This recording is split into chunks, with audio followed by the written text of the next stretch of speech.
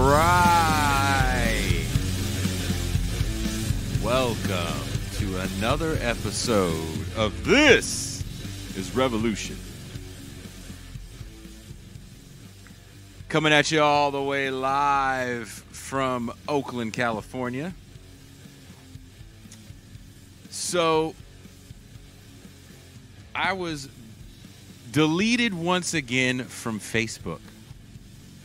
This is the second time in like a week, 2 weeks, I've been deleted from Facebook.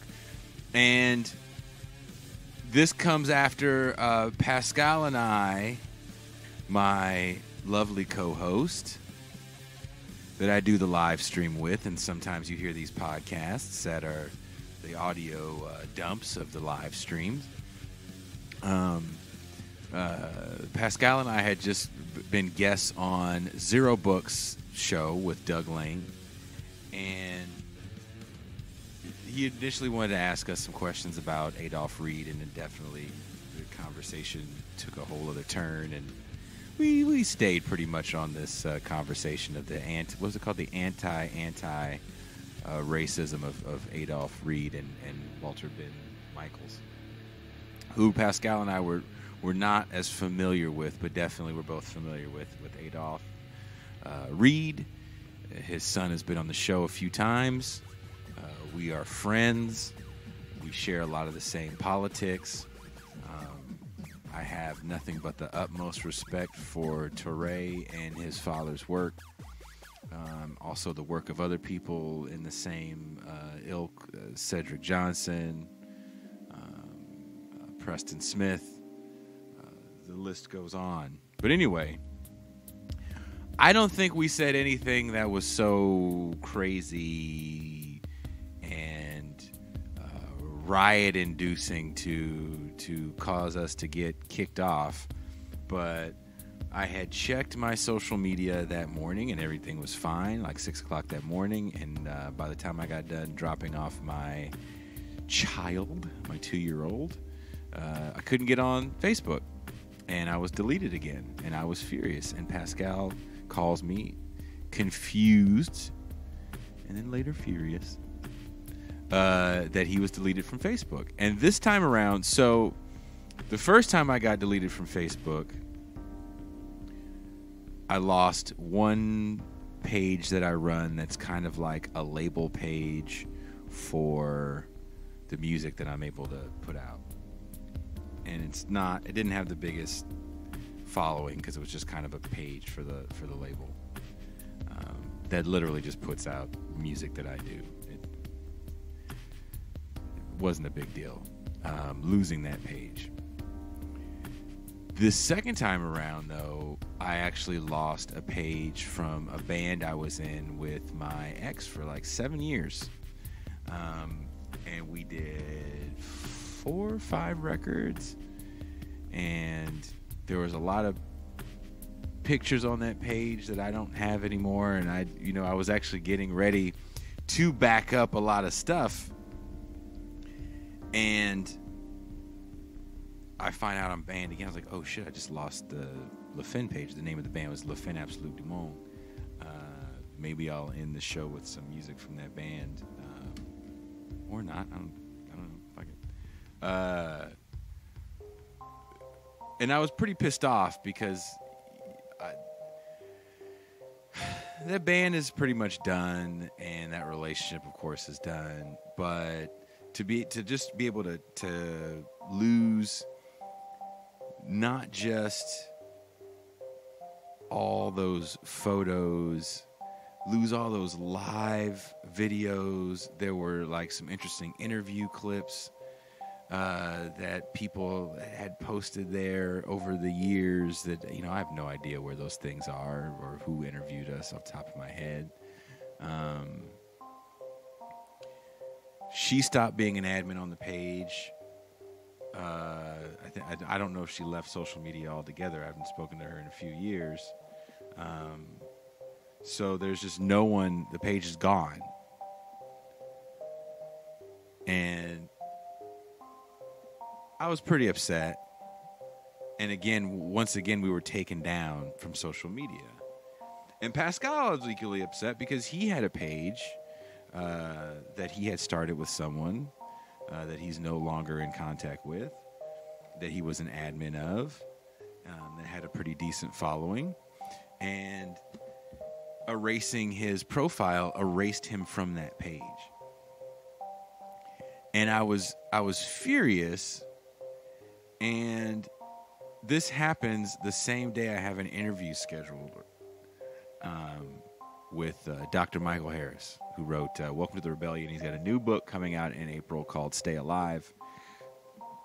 Using the Hunger Games as a narrative for capitalism's collapse.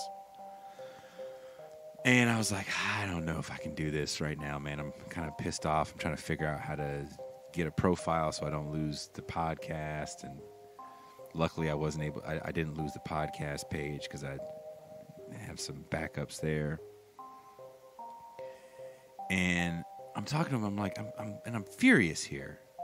I'm like, why would they cancel Pascal and myself and not the guy that actually hosted the show we were on, if that's why we're being taken off? And he goes, well, Doug Lane is an independent book publisher. And what does that say if Facebook is literally banning books? And that's what they would be doing if they tried to silence him. And I was like, oh, I never thought of that. Interesting. And then I found this article from the World Socialist website. Came out yesterday, the day of the purge, when this all took place. Facebook purges left-wing pages and individuals. On Friday, Facebook carried out a purge of left-wing, anti-war, and progressive pages and accounts, including leading members of the Socialist Equity Party. Facebook gave no explanation why the accounts were disabled or even public acknowledgement that the deletions had occurred. And it shows a picture of the message that I got, and I guess so many others got, that just says your account's been disabled. And you can go to the help center. And when you go to the help center, it says, oh, file this appeal. And then it says, your account's been deleted. There is no appeal. At least a half dozen leading members of the Socialist Equity Party and their Facebook accounts permanently disabled. This included the public account of Genevieve Lee, the National Secretary of the International Youth and Students for Social Equality, and the personal account of Niles Nemuth, the U.S. managing editor of the World Socialist website. In 2016, Nemuth was the Socialist Equity Party's candidate for U.S. vice president. Facebook also disabled the London bus driver rank and file committee Facebook page, which was set up with the support of the Socialist Equity Party in the UK to organize opposition among bus drivers. This follows a widely discussed call for a walkout by bus drivers to demand elementary protections against the COVID-19 pandemic. None of the individuals whose accounts were disabled had violated Facebook's policies. Upon attempting to appeal the deletion of their account, they received an error message stating, "We cannot review the decision to disable your account." With no explanation or warning, Facebook has effectively seized the intellectual property of those it has targeted, cutting them off from years of their photos, writings, and online discussions. Also targeted was the Socialist Workers' Party. In the UK, its main national Facebook account was disabled, with approximately 20,000 followers. Together with its student group, the Socialist Workers' Student Society, with approximately 5,000 followers, as well as its annual Marxism Festival with 12,000 followers. Additionally, entire branches of the organization were disabled on Facebook, particularly in Scotland, as well as the Facebook accounts of individual members, according to the SWP representative Louis Nielsen. This has been a concerted attack on us, Nielsen told the World Socialist website. Following widespread protests on Twitter and other social media networks, Facebook reversed the ban of the SWP's main page, although the pages of a number of local branches and members remain offline. The attack on leading members of the SEP and other left-wing organizations is a calculated act of censorship at the behest of the state and the ruling class to silence opposition. These actions are part of a years-long campaign to create the framework for censorship in the United States and internationally. Such acts of censorship are a desperate response to the growth of popular opposition, inequality, social misery, and the ruling class's disastrous response to the COVID-19 pandemic, which has put profits above the protection of human lives. The World Socialist website has for years warned about the crackdown on left-wing political organizations by Facebook, Twitter, and Google. Since the 2016 election, the U.S. intelligence agencies have advocated internet censorship in the name of fighting quote-unquote fake news. While these actions have been presented as targeting far-right conspiracy theories, they have in fact disproportionately affected left-wing anti-war and socialist organizations. In 2017, Google announced that it would promote quote-unquote authoritative news sources over alternative viewpoints, leading to a massive drop in search traffic to left-wing sites. This is true. This actually happens when I watch something as light as like the Majority Report on YouTube. That I watch one episode, the next video I get is a Fox News thing. So it's real. And what's frightening about things like this is it causes you to self-censor. I'm afraid to say anything right now because I don't know what words I'm using. What phrases tied together are causing the algorithm to jump off. I'm not ending every Facebook post with power to the people. Literally the last thing I wrote before I got banned was I was going to be on Zero Books. And before that, I asked if anybody had watched the documentary about the Night Stalker on YouTube because I'm from California and the Night Stalker had came up to the Bay Area. And it was quite frightening when he was here. And, you know, I thought it was a great documentary in the sense of it kind of captured an era and was very unsettling. The way they filmed it reminded me of being a very scared young boy during that time, and anything that hit my window, I definitely went into panic mode since I was home alone a lot as a young kid. And that was like the last thing I said on Facebook. So I don't know. Again, I don't know what is triggering the algorithm. Is it a person mad? Is it right-wing trolls? I don't know. But the page is still up. The podcast is still going. Pascal and I, as I record this on January 23rd, the year of our Lord, 2021, we're excited for the upcoming episode of the live stream. And I've got some interesting interviews lined up for the podcast. But this show in particular is a show we did with a good friend of mine, Conan Neutron. Conan plays guitar and sings in his band called Conan Neutron and the Secret Friends. His drummer is Dale Crover of the Melvins fame. And the bass player is Tony Ash of the band Coliseum, formerly of Coliseum. So it's an all-star lineup, and sometimes I get to play in the touring lineup of the band. And Conan was very upset about what had happened to me because, of course, he doesn't like censorship. And I'd be equally as upset if my boy got censored. He also has a very, very successful music podcast called Protonic Reversal. I'll put a link in the description. Let me write that down right now. Conan, so I don't forget. He talks to everybody from Buzz from the Melvins. I think he had some members of Tool. It's definitely a rock music podcast, but it's very, very great podcast because Conan is a huge fan of music and an encyclopedia of knowledge when it comes to 90s rock music. So that being said, here is our conversation. Conan Neutron, myself, and my co-host Pascal Robert of Black Agenda Report.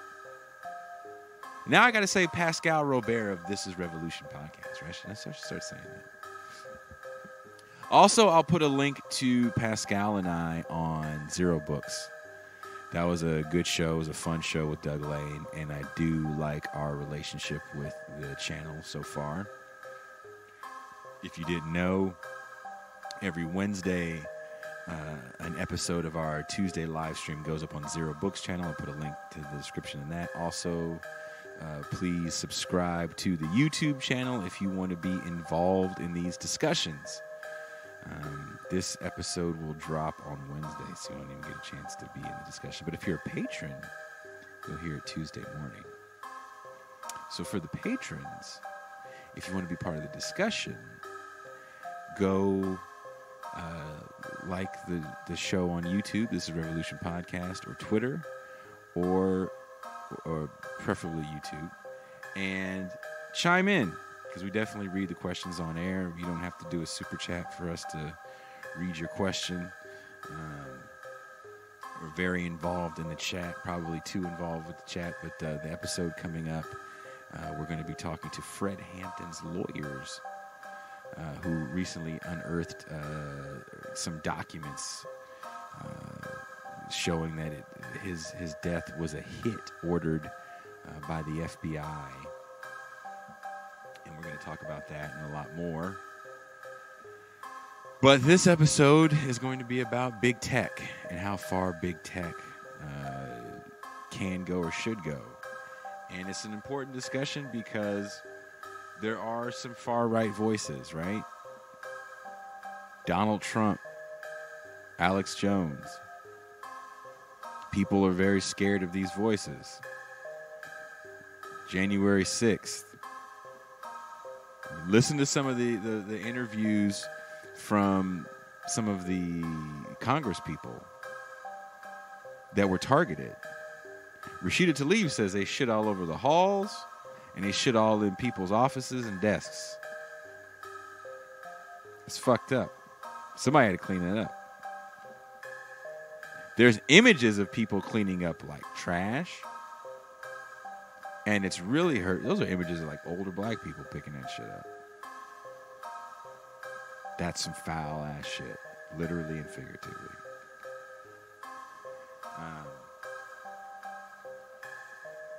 Listen to AOC. Shit, even Mike Pence.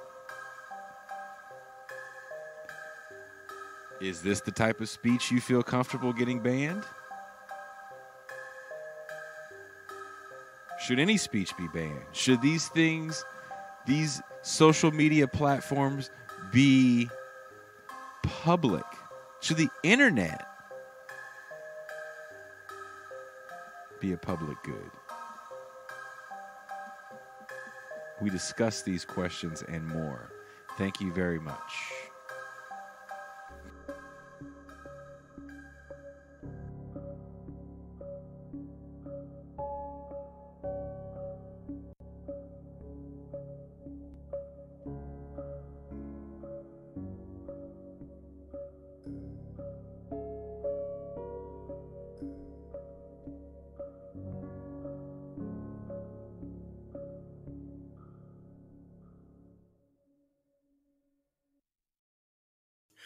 Such a fatuous remark, you know. I mean, that was one of the early capitalist industries. Was, well, you know, like they said on that great comedy show, Mr. Show. You know, people selling people to people.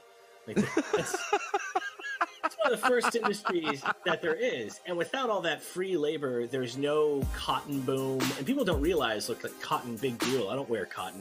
Like cotton was the oil of that time. You know, like the whole industrialization of the northern part of the country, where we look down on the South, you know, because we have capitalism here instead of that early slave plantation economy. It was that super low-cost cotton, thanks to not having to pay your workforce anything, because you enslaved them and you own their children and can sell them if you want. Like, that's why that feed resource was so cheap. That's a big part of why the country is rich to this day. You know? So yeah, that's amazing to me. But also, it's kind of goofy. When I was talking to him, like, you talk to these Ayn Rand libertarians, and they say, oh, the government's, America's not capitalist, so we can blame our problems on the parts that aren't capitalist rather than the reality, which is very capitalist here, And just because these words become empty, capitalism is where you got an economic system based on markets, where supply and demand in markets decide how much we're going to make of different products, and where you have private property on a large scale. So not just like your personal pair of pants and your smartphone or your private property, but also like I can own all the land in a, you can be like Larry Ellison, who is a Washingtonian like me, who bought the island of Lanai, one of the Hawaiian islands. That's his island. And he bought it. This was like in 2005 or something. It's a little while back there. That's interesting. You can own all the telecommunications wires in a region that bring the internet to you. You can own the oil refineries that let us have energy. Like, that's capitalism. And so the fact that we have like Social Security and Medicare so that old people can get health care even if their pension doesn't cover it, like, that's not enough to make it socialist, Mr. Brooke. I'm very sorry. So these guys have been ducking out of recognizing capitalism's problems by pegging them on the fact that government exists at all. The fact is, it's existing on top of a capitalist system, and it's kind of a cheap evasion, And plus, these guys talk like Reagan never happened. Ever since the Reagan Revolution, since it's the neoliberal period, and we've been hacking away at the EPA, hacking away at taxes on the rich, cutting labor law enforcement. The unions have been pretty crushed. Those aren't small changes, and they're all changes that move us closer to that pure capitalism of the Gilded Age, the late 1800s that I was trying to get him to think about for a second. So to me, it just shows like, these guys, they have a lot of intellectual pretensions, and some of them have degrees, and they get a lot of Koch brother, dark money, whose, sources we can't really see. So they can be very prominent, but they're total intellectual opportunists as soon as you dig under the surface of it. To hear the rest of the show. All right. That was a clip that I did from an interview I had a while back with Professor Rob Larson, who wrote Capitalism versus Freedom. That's on Zero Books, where also you can catch this show every Wednesday. And that's going to be part of the discussion today, because for those of you that know, my Facebook account was totally deleted by Facebook for violating community standards. I wasn't given a warning. There was no email. I literally just woke up and my Facebook was deleted. Being that I don't try to violate community standards and say foul shit and threaten people and all the other things that would violate community standards, I didn't back up a lot of pictures. And a lot of those pictures I've had for a few years, there were pictures of pictures so that I don't have anymore. And I definitely lost a lot of pictures of my kids and touring memories and things like that. But I will digress. Pascal Robert, my co-host, my brother. Yes. How are you living? I'm living a little angry. Facebook censoring and causing all kinds of consternation to our podcast endeavor. Yeah. Very disconcerting. Not happy. Even starting up this show was a whole to-do because we were disconnected from all of our usual streaming accounts. And also to come in and vent with us is a very good friend, and I'm sometimes his bandmate with his project, Conan Neutron and the Secret Friends. You also may know him from his extremely successful podcast, Protonic Reversal, which is definitely more a music show than it is a political show. But much like when we get to have Dan Larson on here that gets to talk about politics, Conan gets to come on here and talk about politics. Conan Neutron. Peace and greetings to Conan Neutron. Thanks so much. Lighting looks better now in the room. Conan. It looks less conspiratorial now. Having an audio issue here. Can you hear us? Uh-oh. He's fixing his audio. Did he go black on us? That sounds like that was a total Yeah, he's saying, "You jive turkeys, I'm gone." You too, giant turkeys.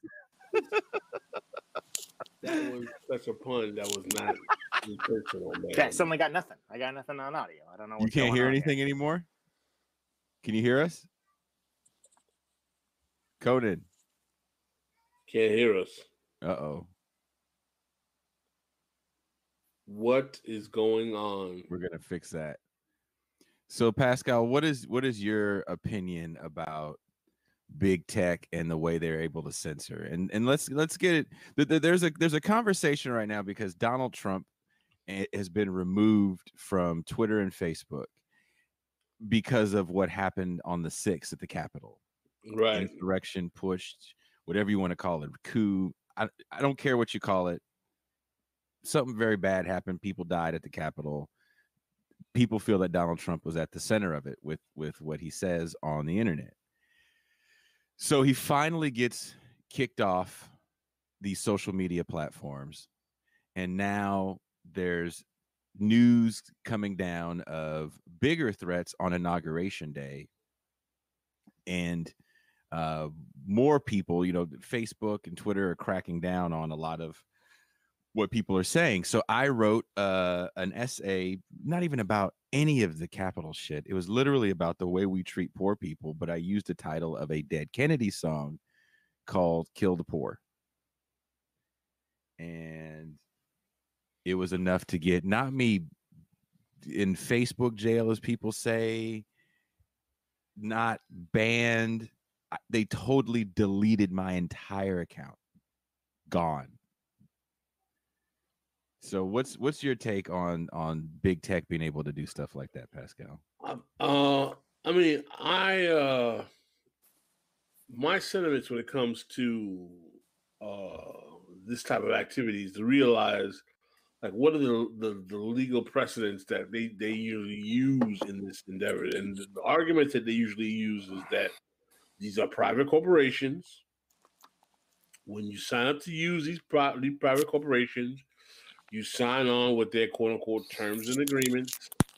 And that because you sign on with their terms and agreements, you are simply using their product and they get to dictate how their product is regulated. And if you violate certain terms, they can delete you or remove you or suspend you on their terms. I think that when you have platforms that are shaping political discourse, allegedly influencing direction in elections,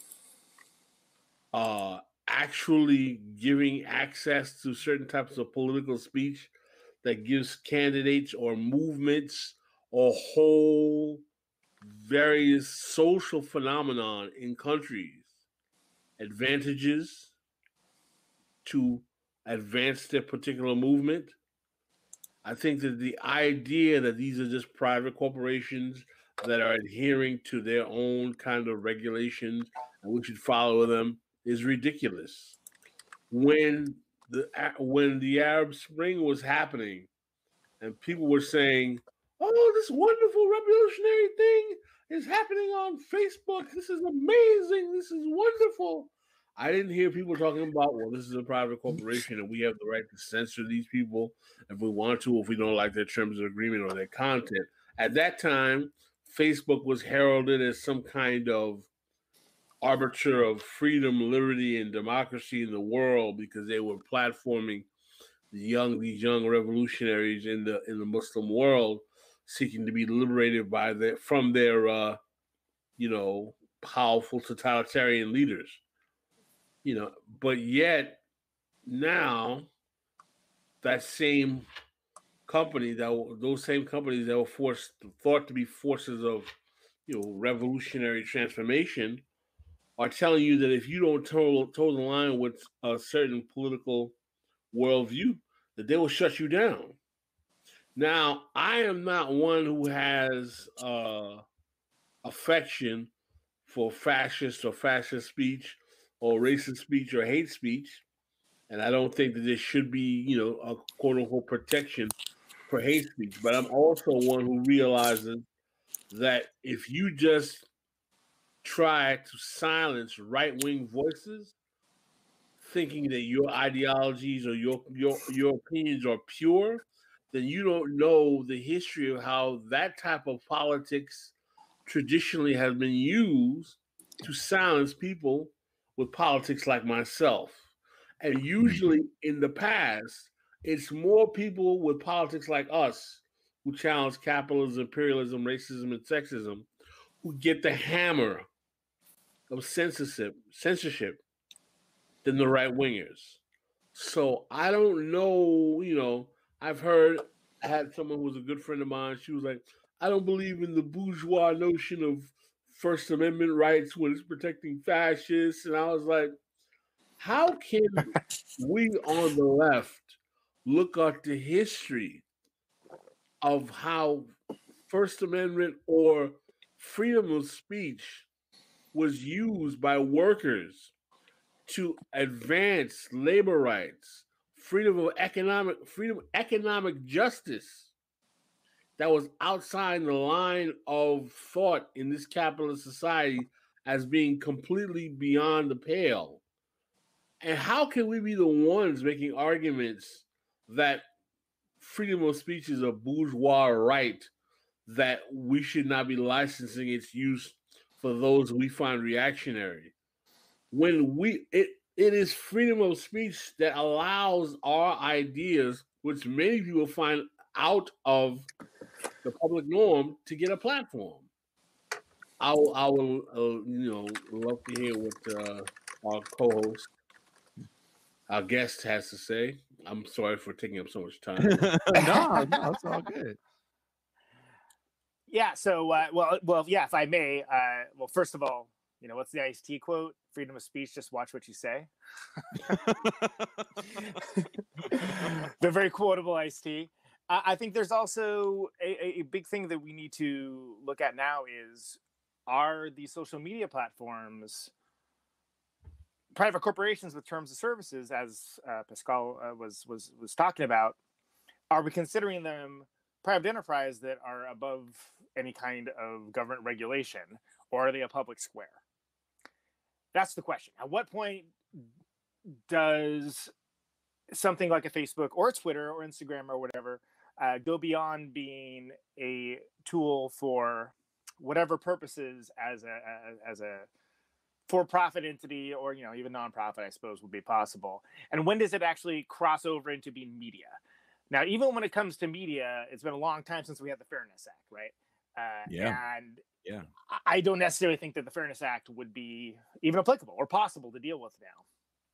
But the main question right now is, you have a lot of these platforms, especially Twitter, has been incredibly lax on moderation, or just non-existent on moderation of any kind. Mm-hmm. And then suddenly, conditionally, when the tide shifted and it advantaged them, then suddenly they're all about moderation. Okay, well, I think you either need to make a set of rules, meaning regulation, and have people abide by it, or you're going to get this 15 different answers to the same question type of thing. And without any consistency, how you're just going to piss off everybody. And I personally feel that I'm a big believer in freedom of speech. Like the idea that freedom of speech, but freedom of speech with consequence. Like you're not protected. You have your freedom of speech protected, but you don't have freedom from consequence. And what I mean by that is, the shouting fire in a movie theater is the actually, I think it was just a theater when that adage came out, like meaning like, I'm gonna go see a play. Oh, watch out, Mr. Lincoln. Yeah, fire. Oh dear, there's a fire. Everyone's gonna leave.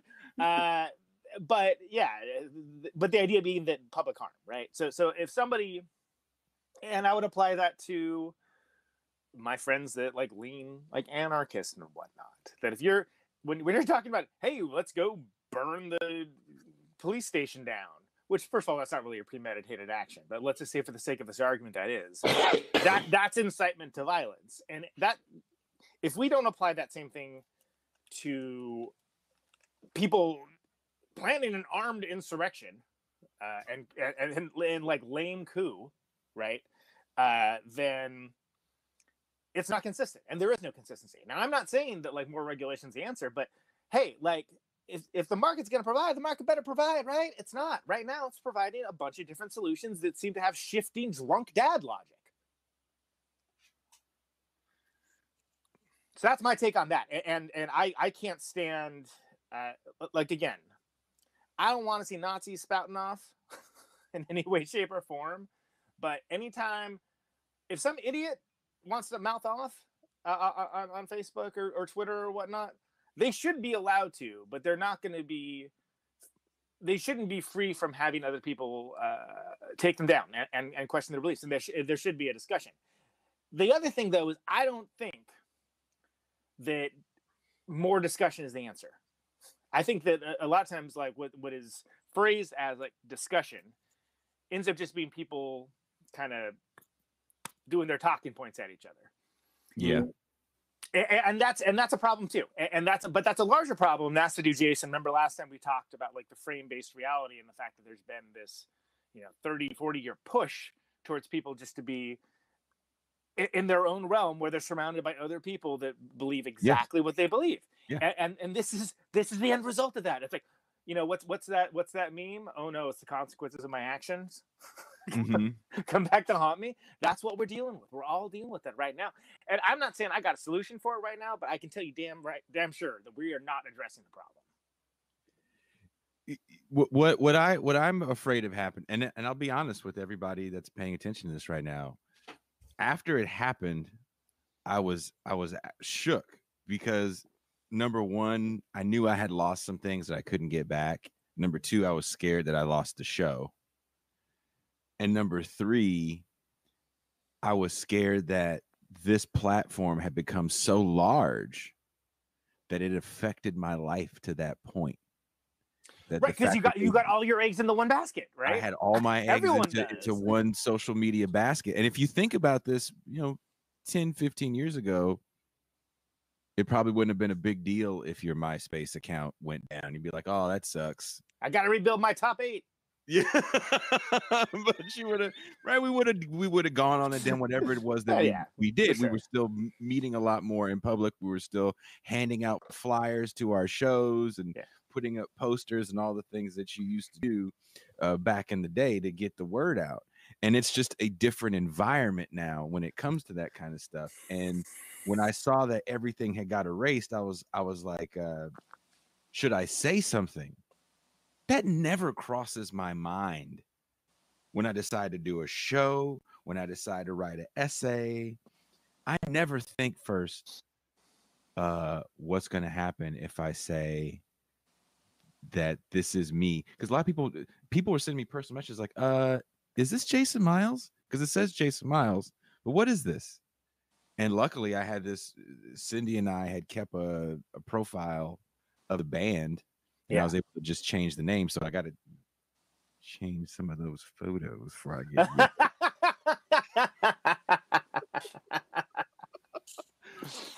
but understood.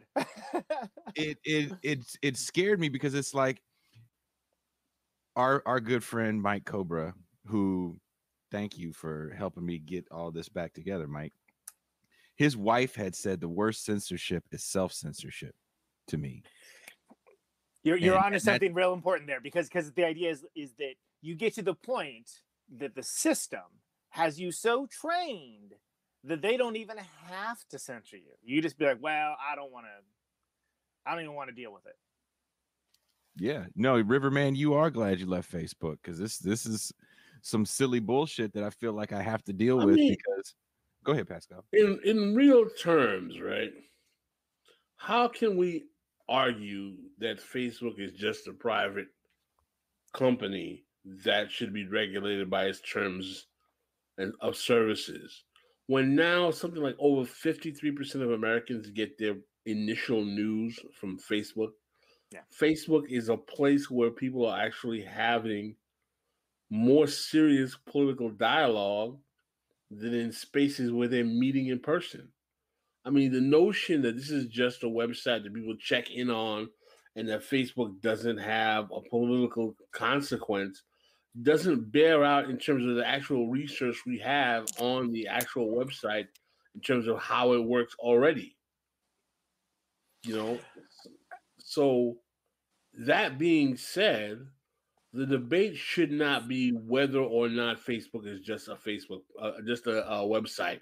It's just a URL. We know it's not just a URL, and we know that they don't want to be just a URL.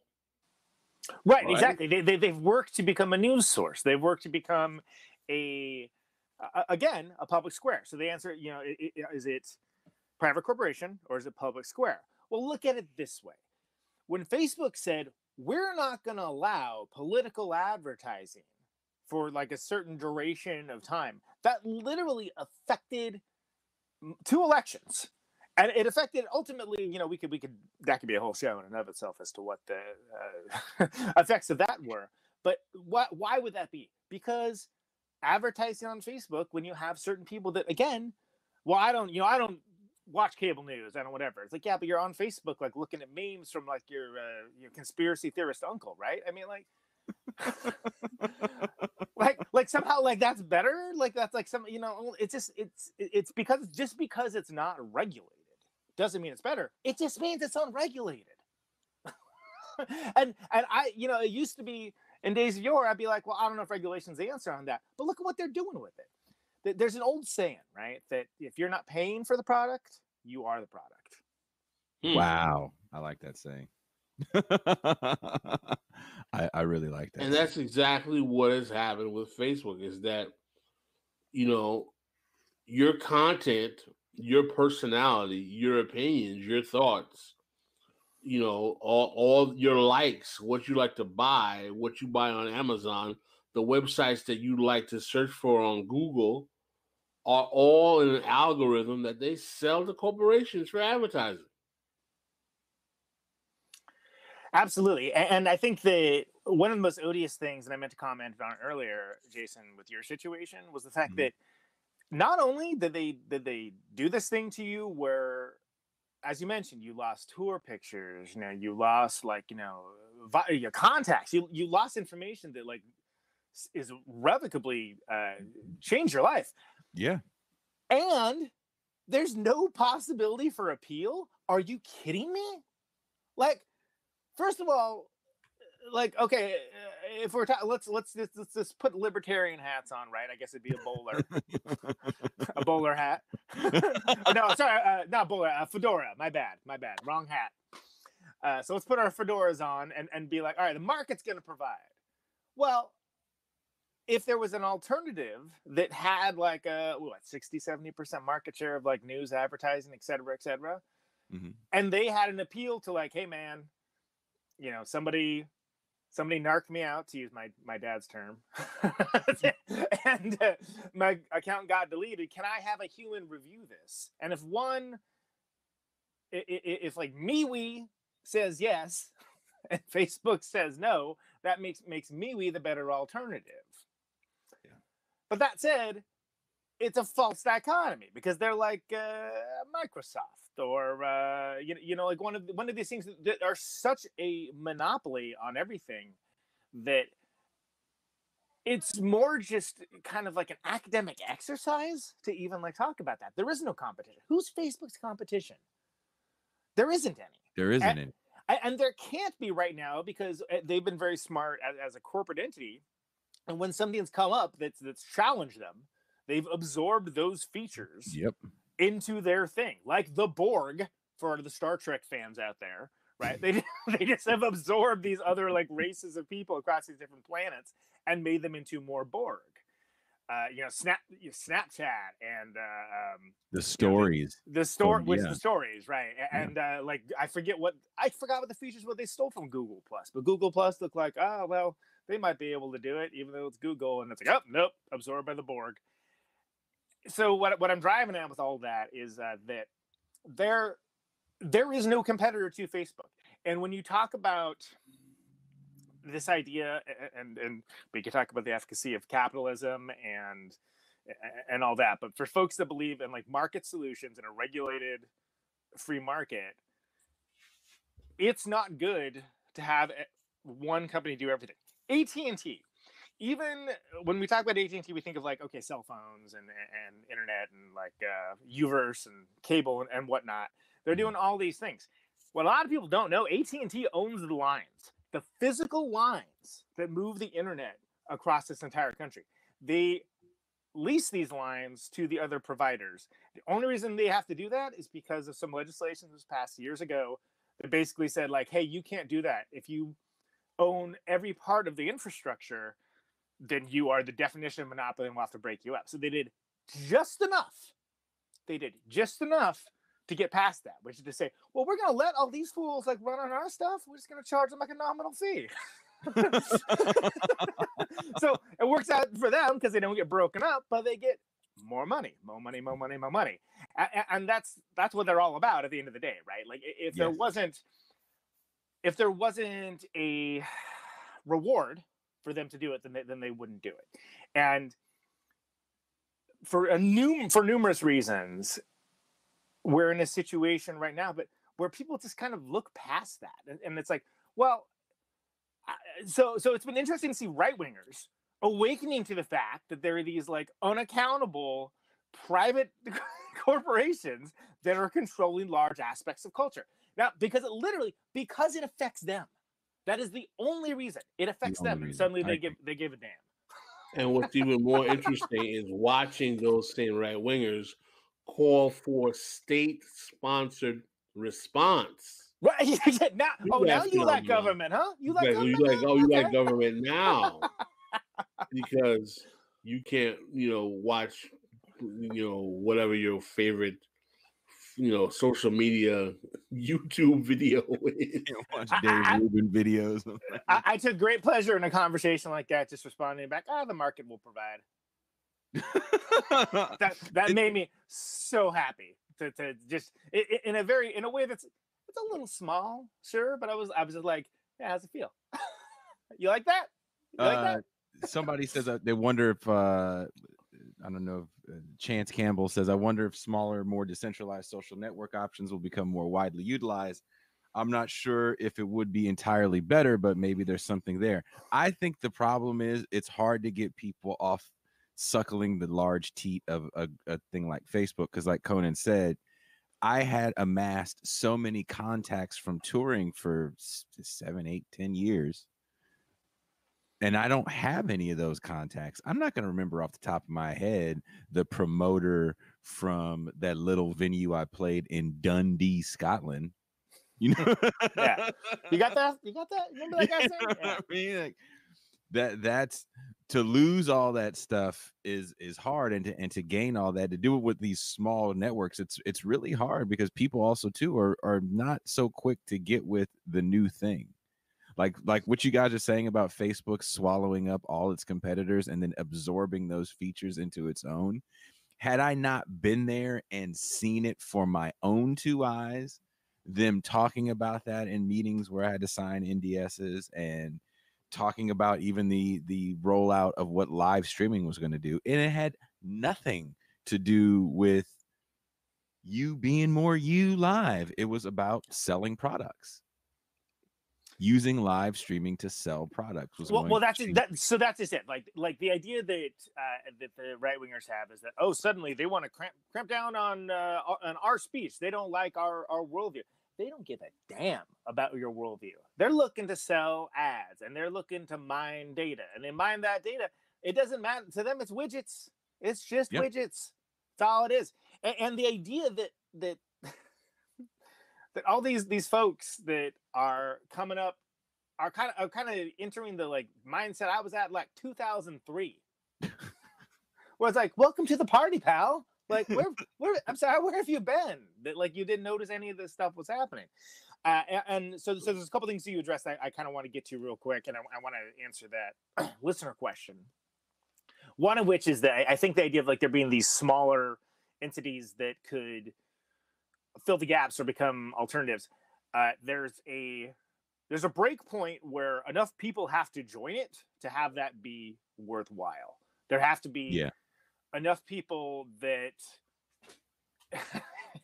do like a Facebook Brexit you know, I was trying to think of some clever term for it, but I got nothing, man. That they all move en masse to something else, and the fact of the matter is, because Facebook has made it such an integral part of everyone's life. My dad, like, I mean, he's on Facebook 24/7, 365.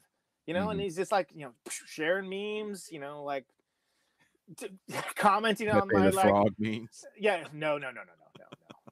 He's an old he's an old school labor guy. So it's like every once in a while one of his old union buddies that took a hard right turn will like mouth off and whatever. But it's more like inappropriate. I mean, he follows like all my female musician friends who are hot and like, you know, interacts with them. I'm like, man, Dad, come on. Like, I get it, but it's like, wow. Like he's not inappropriate or anything, but it's just like, man, like, why are you so busy on the internet, dude? Well, son, you got this hot friend. But then it's also like, you know, there's people that are in other bands. They're like, hey, your dad's awesome. It's like, yeah, he's busy on the internet. I like your dad. No, my dad's cool as hell, and every once in a while, just because he's surrounded by a bunch of like Fox News watching idiots, like he'll come in with some sort of like take on something that I'm like, yeah, man, that kind of sucks. Here's why I think why. And it's always back, you know, that's a good point. I didn't think about that. But that's my dad. My dad's got critical thinking skills, right? He's a very smart fella. Like a lot of his buddies that he interacts with, it's a bunch of knuckleheads. I mean, I don't want to be dismissive, but it's a bunch of shout out knuckleheads, to man. Michael Markowski, Conan and I's mutual friend that now stays in the islands. Shout out to Michael Markowski. Yeah, Michael's seen this. My dad's real busy. he loves memes too, man. That fool loves memes. He's all about the memes. The more the better. Luckily, my father is not a social media guy. I'm very happy for that. Yeah, I was gonna say, good for you. That's awesome. So what I was driving at with all that though is that there needs to be a break point for there to be an alternative. Like there has to be enough people to move over to it for it to happen. And I think that there's just so many things that are with Facebook, and let's not forget that inertia is a big part of this. Like Facebook's stated goal was to be like the landing page of the internet, and people don't even think about that term anymore, because it used to be a term that like Yahoo wants to be like the Yahoo portal. Y'all remember that? Like, we want to be like the first place you go to on the internet. I'm like, well, didn't really work out for you, did it, son? But Facebook is where people go to first before a lot of things. And I'm not saying like, you know, then there's always the people that are the quick to chime in. Well, I don't watch television. You know, I don't go to Facebook first. Okay, we get it. We get it. You're better than everyone. Can you pipe down, please? But it's the landing page of the internet. So like certain things can emulate certain features and provide that value and that messaging, but none of them are going to be able to do all the things that Facebook does, largely because of inertia, largely because of their business model, et cetera, et cetera. And the idea that has been baked into the concept from the beginning, and they're very good at it. What did you think about the capacity for Parler to challenge Facebook at one point? I think the problem that Parler had was that it was unidimensional ideologically, and that it was kind of what I call the resent site, in that was a site that was birthed in resentment to the way in which it felt Trump's supporters were treated. And because of that, I only felt that it would only have a certain fixed marketability in terms of internet platforms overall. But it did grow. It did have a growth spurt. It did. And I think that's a great point, Pascal. I think that I think you're going to have limited efficacy for anything that is a reaction to something. And the reason why is because people are hot. Oh, we're being censored on Twitter. We're being censored on Facebook. We need a place where we can, you know, talk about our QAnon conspiracies in peace. All right, well, then like you can do that over here. The thing that I love about Parler, man, this is so amazing to me. You had to give like all kinds of personal information to them. You had to give like all this personal information that, you know, I think you had like upload an ID or something along those lines. I was like, wait a minute, man. Like, aren't you concerned about, like, you know, your information being in the hands of others? Like, I thought that was like your raison d'etre for this, like, armed insurrection. But okay, when it's, yeah, but they're letting us rant about Comet Ping Pong over here, you know? Like, okay, well, if that's more important to you, but it's all, but people get so worked up. And there's actually, I think it was Glenn Greenwald, who actually has a pretty good point. And I find him interesting and annoying sometimes in the same paragraph. But he brought up a really good point that, like, when you take away people's ability to vent, that's dangerous. And I say that, like, think all the way back to like 2000. I didn't vote for Al Gore. I voted for Ralph Nader. And like in the state of California, I didn't feel like the slightest bit bad about it. Any vote shaming or whatever, everyone can go take a flying fork and a rolling donut, right? But the thing is, people were pissed. I was pissed. And I remember how unfair everything felt, largely because it was unfair. But other elections have felt that same way. And I never forget that feeling. So these folks, the Trump people, the MAGA people, the QAnon people, they all feel that, but with their leader, their you know, their cult head, however you want to put it, the Colt 45. Colt 45. Colt 45. Yeah, exactly. What was the good. Billy D slogan on that one? I'm trying to remember. Whatever. Yeah. I'm not quick enough. Pretend I made a cool reference. These guys have their figurehead not only not say, like, okay, John Kerry, like Al Gore, John Kerry, they both like, hey guys, you know, we need to come together, we need to support the president so the country can blah blah blah blah immediately, like almost too soon for both those guys. Trumpy has done exactly the opposite. He's been like fueling the fire, which already, like, there's always like high tensions because we don't get past elections anymore. Because the circuits that we've created for ourselves allow us to be surrounded by people that believe the exact same thing we do. So because of that, none of us will get past elections. Remember back when Mitt Romney ran against Obama, that was the first instance that there were people that not only were shocked that Obama won, they were shocked that Obama could have won. And that's because they were so surrounded by people that just, like, saying the same things as they were, they believe the same things they were, like, they didn't even understand that there was, like, there's something that could happen. Now, take that, times it by 2,000, and that's 2016. We have all, like, you know, the people with the pink pussy hat wearers, like, that were like, oh, how could he have won? I'm like, I'm sorry, do you live in the same country I do? Like, I tell people that all the time, Conan. You know, 2012, and I know you've heard me say this, and I'll keep saying it over again, was the first year I was scared to tour. Cindy and I really felt that hatred from that first Obama term in the center of the country. I think you're onto something really important here, because when you're in a band that tours, something that's kind of like a side effect of touring is you get to you see all these different areas of the country. You just don't see, like, here, the big city I live in, how people react to stuff here. You see, like, how's that playing in Wyoming? How's that playing in Iowa? Right? Yeah. And it's scary. Man, it's scary for me. I'm like a white dude with blue eyes. You know what I mean? Like, but you know damn well that, like, I tour with folks that are people of color, such as yourselves, women, like, and it's always, it's something I never used to think about, that I was like, hey, you know what? Let me be driving on this stretch.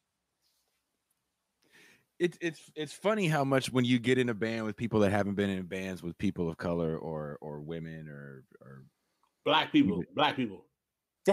Pretty much. Yeah. Let's just be real. Yeah. Because the cop was, damn. We would get pulled over so much, but that's a different conversation. Well, yeah, of course, right? Because what are these two up to? I have done a whole two. It's a different show. Yeah, exactly. That's a different show. I didn't mean to take us off track on. But I don't think people understand the power, like fully understand the power. And there's a comrade that sent me an article when he saw me doing this show just now, and it happened late last year in October in Seattle, where a man was battling Apple to get the password to his murdered wife's iCloud account so he could pull some pictures out of it, out of her phone. And they wouldn't let him pull pictures out of his dead wife's phone because they've taken on the identity of being data security absolutists. And their mindset behind that is like, I think you can go further, of identity absolutists. In other words, they believe that they are the arbiter of the authenticity of human identity. In other words, they get to see who's a real person or not. You know, and I think that whether or not they're there yet, I think they want to be there. See, that's a really good point, and I think it also stems from the fact that Apple specifically, Steve Jobs, the thing that like none of these, biopics, documentaries, movies, whatever, ever get on this part of it. Apple's whole thing is, you're doing it this way, you need to do it this way now. Like literally telling people, like, okay, you're used to doing it like this, now it's like this now. Use that, and that has been adopted by so many other companies and organizations that people kind of just take it for granted. Oh, we're doing this now. Okay. Whereas before it used to be like, F you, I don't want to do that. I want to do it this other way. And so their thing and it's so amazing to me that one of the first like big Apple ads was like a 1984 thing. In 1984, yeah. Right? Because it's like, okay, you're basically doing the Big Brother thing, but you're a private corporation. But the idea of like, do it our way. This way's better. We're not even going to tell you why. We're just going to do it this way. That's better. So tie that with the idea that the other thing they're trying to do is, well, yeah, but we don't snitch. Basically is what it is, right? Like, we don't want to give it information when the government asks for it. Like, we don't believe in doing that. So merge those two things together. And they think they're going through some like almost like Bushido code. Like it's like, like they're like Ronins or something along those lines. But it's nothing like that. What it really is you have, corporate demagoguery that comes in a friendly, trusted brand. And when you have people who have control of your data and how they control that and how they use it are completely up to them, without any form of regulation, you're back to the original thing, which one of the first things that I mentioned, which is it private corporation or public square? And if it's both, do you continue to just let the market decide? Because how's that going? Well, I'd like to really jump in here and talk about the market, because we have these folk who will say things like, I love my iPhone. This is the benefits of the technologies of capitalism that allows me to have this iPhone. This is wonderful. Shout out to Business Insider for this article. This chart shows how the U.S. military is responsible for almost all the technology in your iPhone. The GPS, the fucking internet, DARPANet was the original name of the internet. Oh, yeah. I'm with you 100% on that. People don't understand. Even Wi-Fi was publicly funded. So everything was, I believe it's every bit of important technology on here, from the touch screen.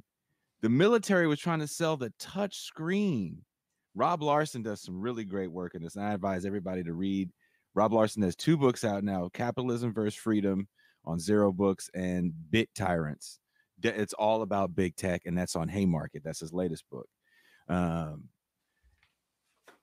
They were trying to sell this technology to IBM, and IBM wouldn't buy it. Touchscreen technology.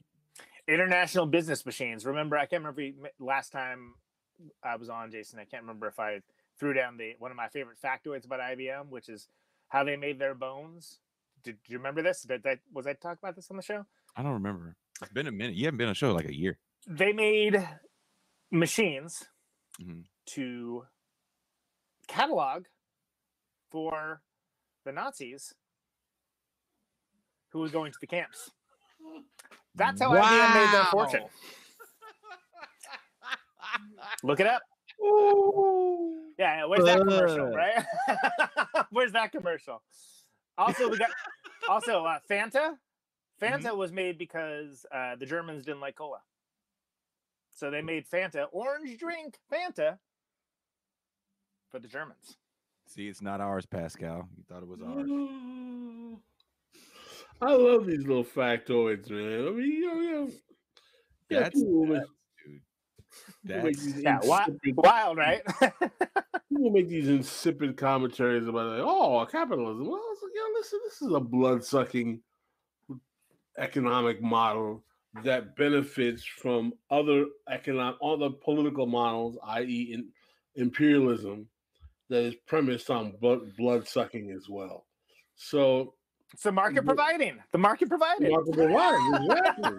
So what happens? So this is my fear. My fear is that because it is so powerful, because we do get to a point of self-censoring, and once you get the far right crazies out, right, the Alex Joneses or that's a false flag. Once you get false flag guy out of there, and then you suppress the left voice, which is what we've been seeing happen across the board with the internet, right? Doug Lane was talking last night on his live stream with Matt Bender about how the World Socialist website had found that over a certain period of years that they got suppressed in searches.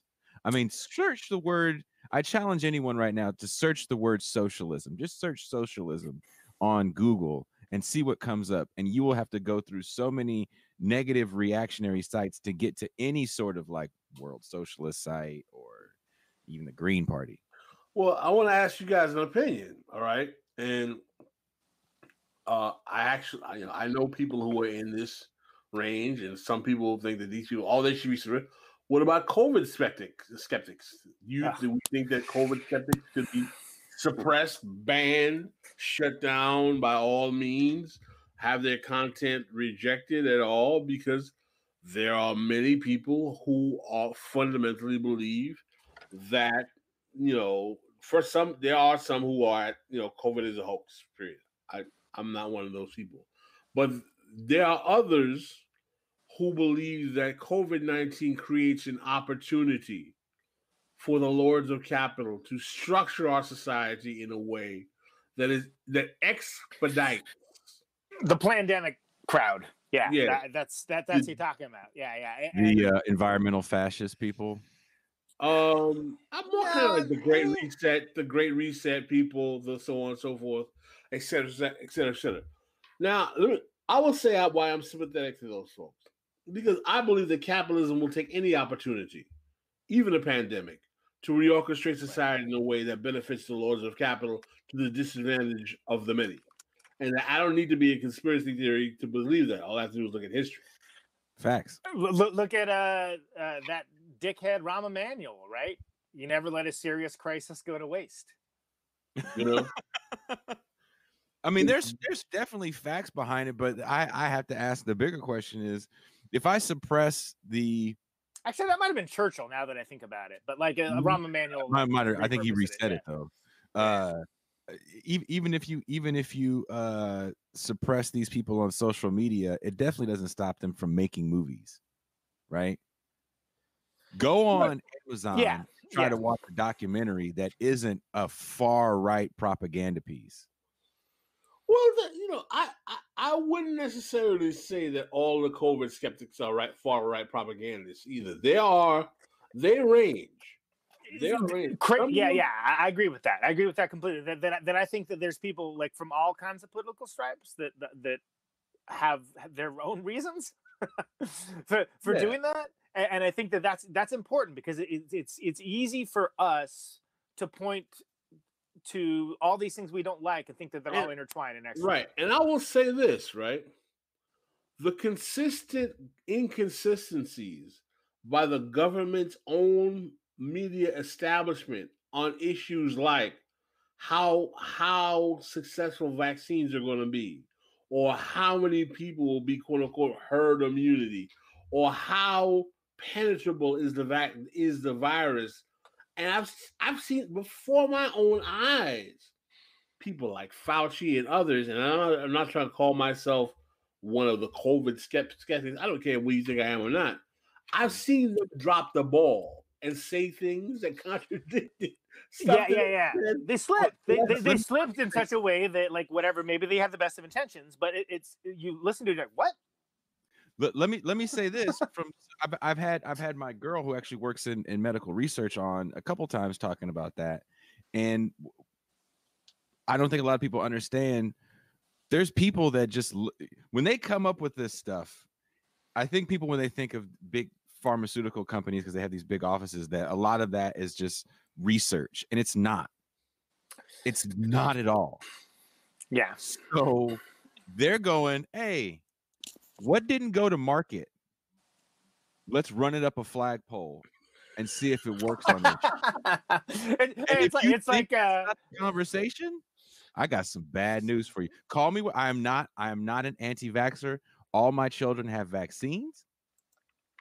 But when my girl, who is not political at all, the only time she ever steps in is when this conversation comes up, because she works in that field. And she understands how it operates. I get the privilege of hearing her Zoom calls all the time and her frustrations. And the frustrations come from people getting frustrated at research because it gets in the way of profits. It takes years for shit to come to market. Years. So, if I may, on that point, are you guys familiar? This is going to sound like it's a wild digression, but you have to trust me; it's going somewhere.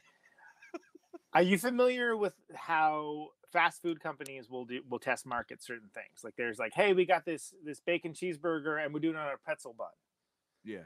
And there's certain cities that they always like test things out. Columbus, Ohio is one of them. Like Miami's another one. They test out this different kind of food. But they test out these different kinds of food to like see like, hey, what happens when we put this out there? Do people like it? Does it? What kind of people like it, et cetera, et cetera. That same thing also happens with some of these ideas. And one of the reasons why is because we've allowed the situation where we're commodifying not just ideas, but the idea of ideas. And that in and of itself can be a brand builder. Look at Alex Jones. Frogs are gay. They're putting the thing in the water for the frogs are gay. Like, frogs gay. All right. Like, yeah. And that dude's like, I talked earlier when we were setting up about looking like, I was like the dude doing like the rant into his phone in a truck, right? Well, who's that if not like the grandchild of Alex Jones, who's like the antecedent of all that with better production values, basically. And I think that we're in a weird situation where the commodification of being the trusted source that like, well, no one else is going to tell you this stuff. Yeah, because it's crazy, because it's nuts. But that said, it doesn't mean that like, we'll put all your blind fealty into the government because they have their own agenda. Again, whether Churchill said it, which he did, and Rahm Emanuel said it, never let a crisis go to waste. And the pandemic crowd, that stuff is crazy bonkers nuts to me. but I get it, right? Like I get it because if you look at how our power structures are set, regardless of ethos, there is no populist representation, meaning any representation by the people, or very little, I should say, representation that represents the needs of the people. But there's a lot of people capitalizing on that, as they always have, to present themselves as the sole arbiter of like, I alone can fix it. No names mentioned. But because of that, there's been enough test marketing, putting the cheeseburger with the pretzel bun in certain markets and seeing how it plays over the years, that certain parties walked into the suit that wasn't originally tailored for them, but they were smart enough to know that it was there. This idea that it started off with creating these small circles of, Rush Limbaugh. I'm the only one giving it to you straight. Yeah. And here's where I'm going to turn it around. Inside dope. I got the inside dope. Yeah. Yeah. I'm the only one going to tell you how it is. And then that leads to, what's that one fool? I can't remember. Glenn Beck, Alex Jones, all that stuff. But here's the deal.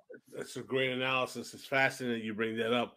How the birth of that kind of conspiracy, right-wing conspiracy kind of positionality, right? It starts under a liberal administration. Yep. A liberal administration that I don't like.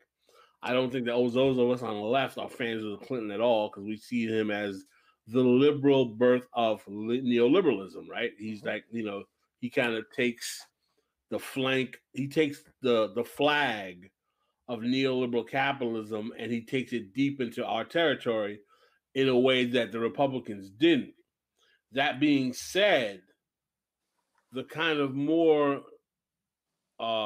tinfoil hat Republican nuttery, come on, Bill, there's bodies, all that stuff starts with Bill Clinton. Mm-hmm. And I've always kind of positioned, because I'm old enough to remember the Clinton, I'm not old enough to remember going back to Nixon, but don't to date myself. One of the reasons why I always believed why the right-wing chattering class came after Clinton is because, frankly, Clinton's presidency was not supposed to be. And when I mean Clinton's presidency was not supposed to be, is that you have to understand something. When Reagan won every state in the Union except Minnesota, which was Walter Mondale's home state, and then George Bush the father won in 88, the logical assumption in this country was that liberals and Democrats were done.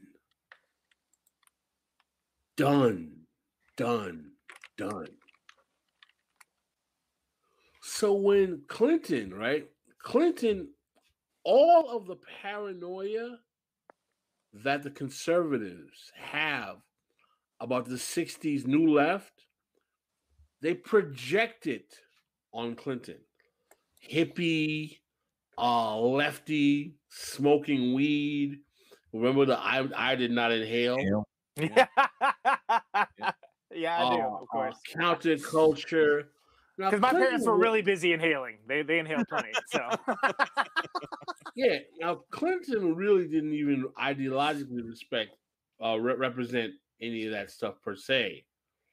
But it was projected heavily. He was the first baby boomer president. Mm-hmm. A lot of people don't remember that. Yeah, no. So I think that's a super interesting point, and also the DLC, the rise of the DLC, like the rise of we're a different kind of Democrat. We like corporations. We and like what. So what we love corporations and we hate black people. We're good for America. Welfare reform, the biggest thing that Clinton got accomplished. Yeah, I mean. We'll put them in jail, kick them off welfare. You gotta love us. We're the Democrats. And that was the beginning of that, and it was kind of a through line through what Reagan and Bush had been doing before. It was just like, oh yeah, but he plays the saxophone. I was like, all right, well, who cares about that, And I think that's a fascinating place to revisit, because look at the leadership in the House. 3 80-year-old people, Nancy Pelosi, Steny Hoyer, James Clyburn, 80-year-old people that come from that time where they got whooped so bad. They're like, look, we got to trick people. We got to trick people into voting for us because apparently so they're still haunted by that. It's like, they lost their nerve long ago. And it became so ingrained in their political philosophy to oh no, we always have to phrase things in a certain way. We have to convince people to like us, where it's like, no, your policies are actually popular. You just don't have the courage of your convictions, because all of them are haunted by, 84 Mondale. Man, a lot of them are haunted by going all the way back to Nixon, McGovern. How often do you hear McGovern used as just well, you can't have Bernie Sanders because McGovern? What? It's not even the same situation.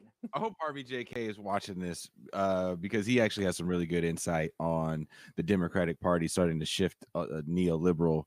Another very good book I advise everybody, if you can get it, is Yesterday's Man by Branko Markus. I'm sorry, I'm saying your name wrong. But it's a really good book talking about kind of Biden's trajectory politically, and also it's talking about the rightward shift of the Democratic Party during those years, because which he was key. He was key to that. Yeah, it was a bipartisan consensus, and it starts before Carter.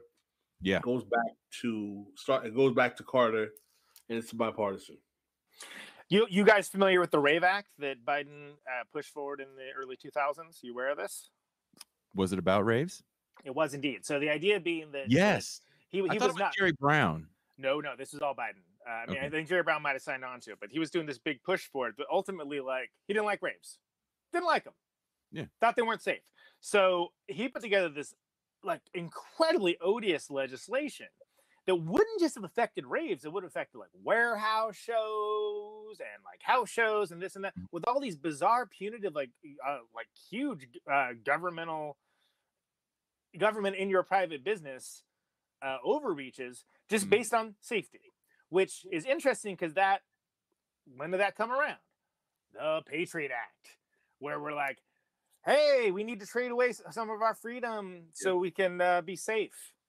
And that was a clear, and why am I talking about all this? Because that was a clear defining moment for our culture. That when we made that decision, or rather our elected representatives made it for us, once a genie is out of the bottle, you can't put it back. And with the manifestation of that, and here's where Orwell was wrong, is it wasn't government that took advantage of that big time. Now, to some degree, yes, because there has been a lot of data mining for profiling in the name of terrorism.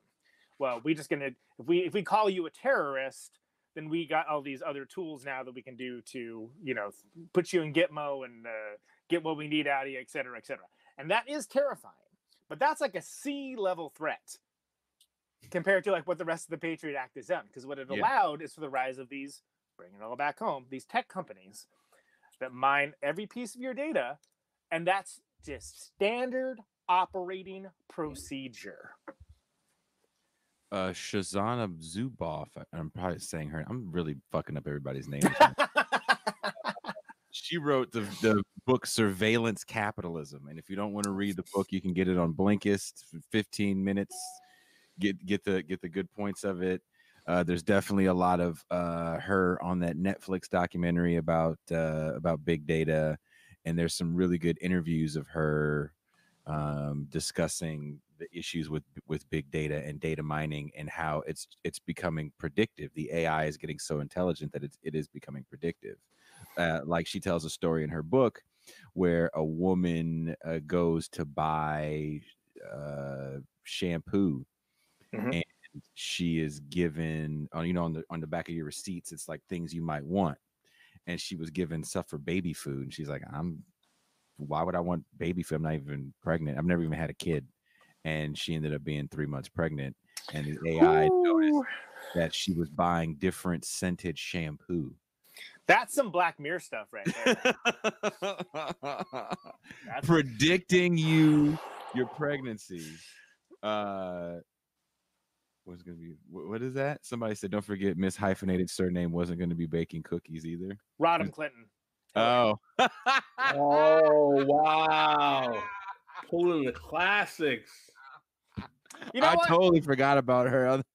You know what? I gotta say, like back then, I was like, oh yeah, she's pretty cool. Like before she was actually an elected office herself, I actually thought she was pretty cool. And then I was like, oh, she's awful.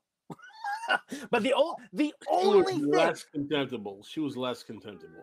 The only thing that I really like about Hillary Clinton is the one thing she never played up, was the fact that she is a ruthless regulator. Like she's like, not regulation of capital, or like I mean like she's a gangster. Like she's like the thing, like this whole Clinton crime family stuff that like the right wing likes to go off on, nonsense. But that said, that crowd, Bill and Hillary especially, do Godfather style stuff. I think that's cool because I think you need to be ruthless. I think that like this idea of like the West Wing of like, nothing about the Clintons you're gonna get me to think is cool. yeah. Well, like I say, I want to be clear, not a fan in any way, shape, or form. But the idea that like, no, we're not treating this like it's patty cake. This ain't the West Wing. Like that attitude. I wish that some people that shared my values and interests in policy could apply some of those same principles and be more ruthless. And again, like I don't want, let's not talk about like Vince Foster or any of that nonsense, like whatever. But I'm saying that is about the only damn thing that I've ever liked about Hillary Clinton. That other than the fact that it's like some, oh yeah, she's not baking cookies with her. All right, that was a big deal back then. It's crazy to think about, right? Like, oh, she's not a traditional housewife, and that was a big deal then. And unfortunately, she's been coasting off of that for the last 30 some odd years. Yeah, right. And you got all these people with the pink pussy hats that are like, like signing up for like the pink pussy hat army for Clinton, where it's like they imbue all of these other feminist ideals and progressive ideals onto this person that doesn't give a damn about any of that. It's a method for power. And so she cares about that as long as it really can facilitate her corporate centrality in policy. In other words, as long as she can say, well, regulating the banks isn't going to stop racism. Oh yeah. The complete divorcing of class from anything, like making like race an identitarian thing rather than being anything tied into class. That's the extent to which she'll use quote unquote talking points to facilitate her neoliberal. Let's be honest, it works so well because when she gets platforms to speak on, like Ellen, Howard Stern, say what you want about Howard Stern. That's a huge fucking platform. You can walk on that platform and say whatever the fuck you want to say, and people listen. People listen. People fuck, and you're not being challenged by the interviewer. No. So that's not in certain ways. Yeah. Is Rachel Maddow going to really challenge Hillary Clinton on MSNBC? I'm glad you invoked the patron saint of Russiagate, because I would like to bring it back to an earlier point, which like we were talking about, like the Glenn Becks of the world, the Alex Jones of the world, the Chosen Facts crowd, and how there was a circuit that was built up over multi-decades that allowed to the QAnon folks for them to be able to come up and react in such a way that they have their own ecosystem. They have their own, not just chosen facts, there's not agreed upon set of facts, but they have their own everything. And a lot of it's tied into being a victim. A lot of it's tied into the fact that something's being done to us, but which is sort of like, okay, like really? Like we're doing that, huh? But I wanted to turn the fire back around towards liberals, and the fact that within the last 4 years, the idea of the boogeyman Vladimir Putin being commodified in such a way that like everyone is like making their bones on, like, this is Russia, that's Russia, like Russia, and that's so odious. And what I find so interesting is the same people that, like, oh wow, these QAnon crazies, blah blah blah, this and that. Like, I'm sorry, weren't you the one saying like, oh, Adam Schiff's gonna have like Donald Trump impeached within the end of the year? How the hell did that work out? Because you limited it to nonsense, chosen facts, the liberal class and the liberal media, I think, helped QAnon be legitimized. Of course, absolutely, because if you have someone that are not only pretending but outright stating that they're like, no, we're a news source. We're not doing advocacy. We're not doing the Fox News thing. Yes, you are. You absolutely are. But by the same token, gonna turn it back around to other parts of the quote unquote left. Look at Jimmy Dore.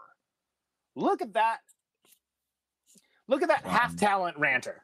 Yeah. You know what I mean? Like, this guy, he's pulling the same thing of like, I'm the only one you can trust. I'm the only one telling you the facts. So this jackass is coming after like Alexandria Ocasio-Cortez and whatever, and is coming out being like, oh, well, they don't care about us, blah, blah, blah, this and that.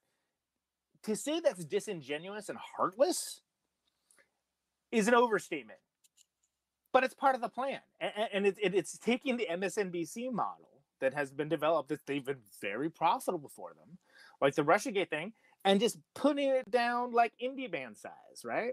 Like MSNBC is Metallica in this situation. And then, like, you know, like whatever, like Jimmy Dore's trying to be like the Dillinger escape plan of political I efforts. mean, at the same time, for me personally, I don't have affection for politicians, whether they're liberals or Democrats, liberals or I agree. conservatives. Yeah. And you know, you can say what you say about Jimmy Dore. I don't dislike Jimmy Dore. I think, yeah, I understand he's obnoxious and whatnot. At the same Well, that's his time, brand. So am I. you know, at the same time, my whole position is that we shouldn't romanticize any of these politicians, especially Bernie Sanders or anyone else, as being somehow the chosen savior. You know, they're not saving us, right? I agree. At all. And I agree with that. I think that the best we can expect is that they will listen when we push back against them. The problem, this is my problem with that, is when Jimmy Dore takes a Chris Hedges talking point, which he does a lot. He does a new metal version of it, yeah. Oh, God, that's a good analogy. That's a great music analogy. That's a great music version of it. New metal version, mumble rap version. Yeah. Remember that movie Brown Sugar?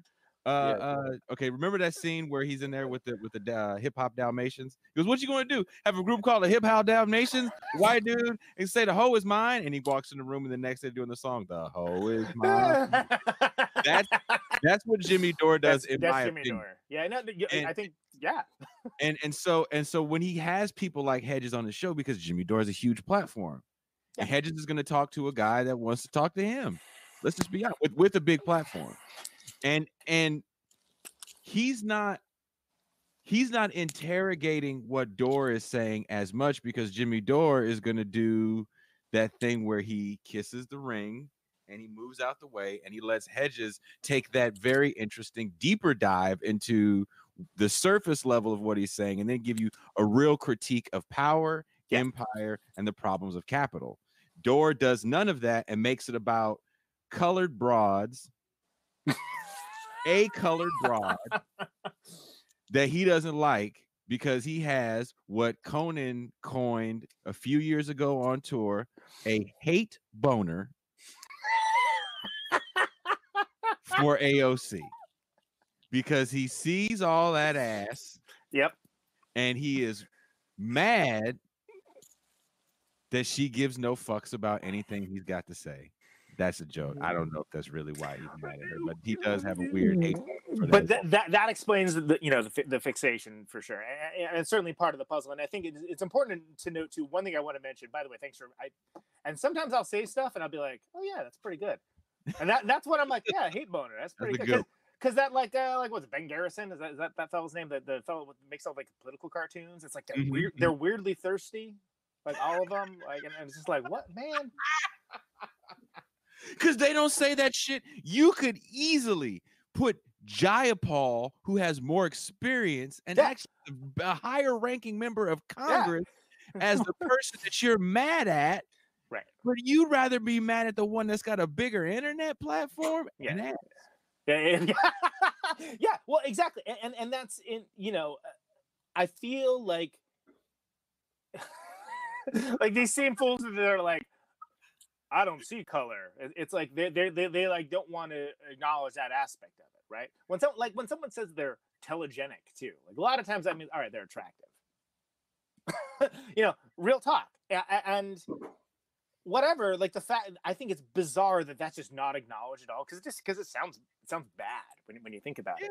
But when you talk about, I do want to address one point that Pascal made in reference to me invoking Jimmy Dore, and I've said it a second time, so if I say it a third time, I'm sure he pops up like Beetlejuice. Jack off. But that dude, like saying like I have what I feel are very valid critiques of that guy, and which is to say that he's trying to present himself as like the progressive equivalent of like Alex Jones or I agree. Howard, I think he's trying to be progressive Howard Stern. Yeah, right. That's the attempt, and in the same way, I think that's a critique. I think it's a fair critique.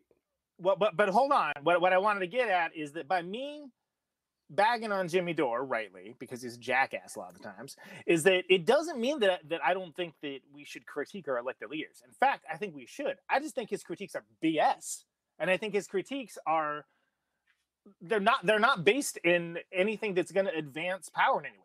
Let's explain why. So he's talking about, force the vote, right? Jimmy Dore has no idea what goes on in Congress. He has no idea what she's getting out of it. He's assuming like the worst case scenario. Here's the problem I have with when WikiLeaks dropped all of the ambassadors' information, all the ambassadors' emails. This is one of the big things that brought them to power, right? Everyone's like, oh, well, all information should be free. Yeah, should it? Because that's not how ambassadors work. I think you think how, ambassadors work, but they don't. And you're only seeing part of the puzzle with that. Why do I invoke WikiLeaks with it? Because there was this entitlement complex that showed up with that everyone's, oh, I know I'm going to galaxy brain, Monday morning quarterback, all this stuff that these elected representatives are doing, thinking I have the whole picture. I guarantee you don't. I'm not saying it looks like House of Cards or anything, but I'm guaranteeing you don't. And I think it's disingenuous that trust but verify. Right? Like, you don't want to put blind fealty in anything. Like, Bernie Sanders isn't, there's probably no one closer to my personal worldview in politics that I can think of it than Bernie Sanders. There's still stuff I don't agree with him on. Yeah. And that's okay. But I don't have blind fealty to any of that. He should be questioned. But don't assume you know everything. Like, this idea of, like, even us guys talking. Right? We're all coming from a very informed place. Everyone has their areas of expertise. Everyone has their opinions, their analysis. We don't know everything. How would we know everything? That's true. We don't even know what's going on, like, behind the curtain. Like, for all very, we know. Very good point. You know what I mean? There is the reality of hubris amongst left criticizers of power. That's true.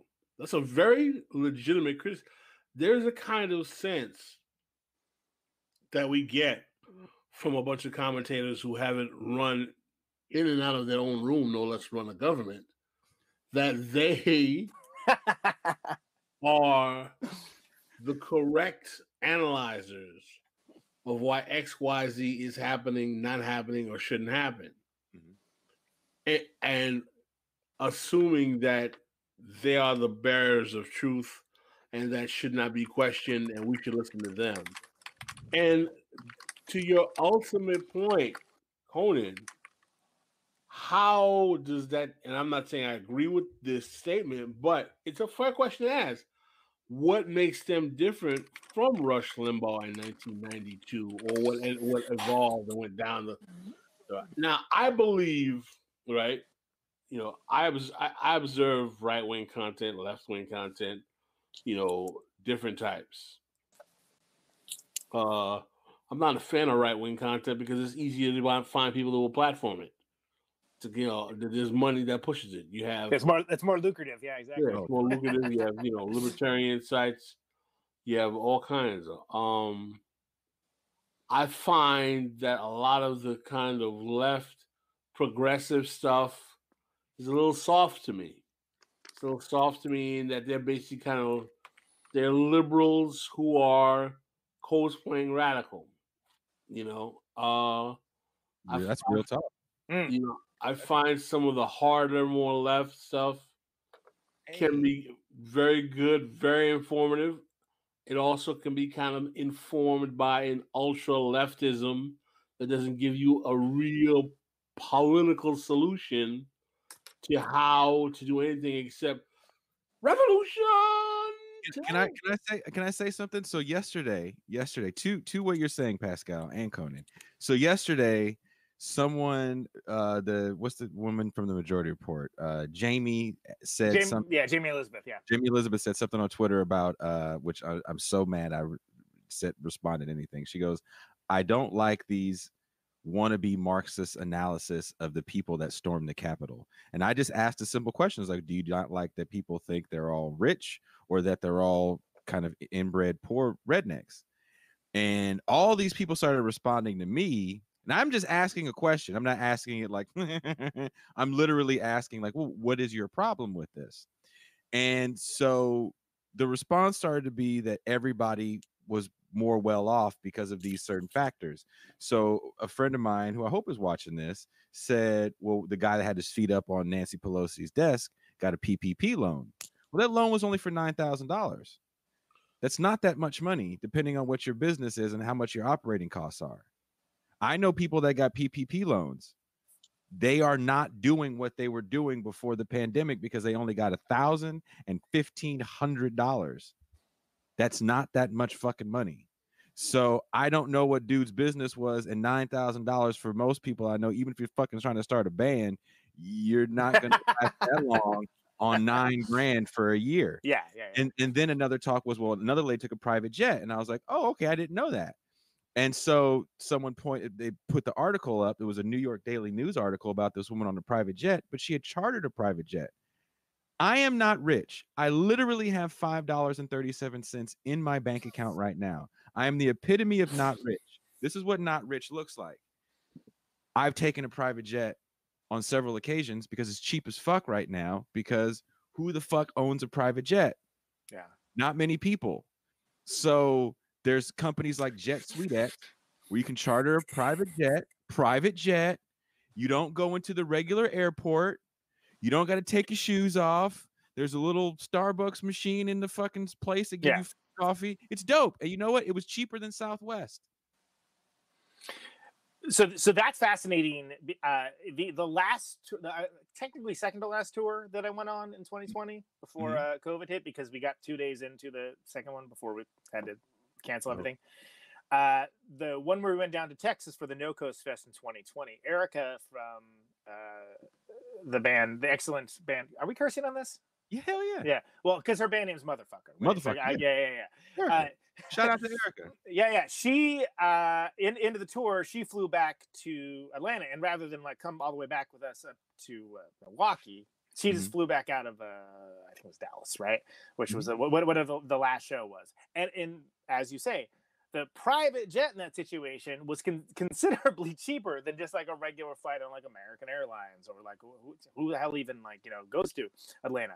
So using like private jet is like, that's shorthand for rich dude people. It's like they're doing rich people stuff, and it's like, yeah, that's not exactly true, and it's disingenuous, and I think that comes back to the bubble that is now the sort of like, I'll call it the DSA style bubble. Ooh. Right? Call it, say it again. I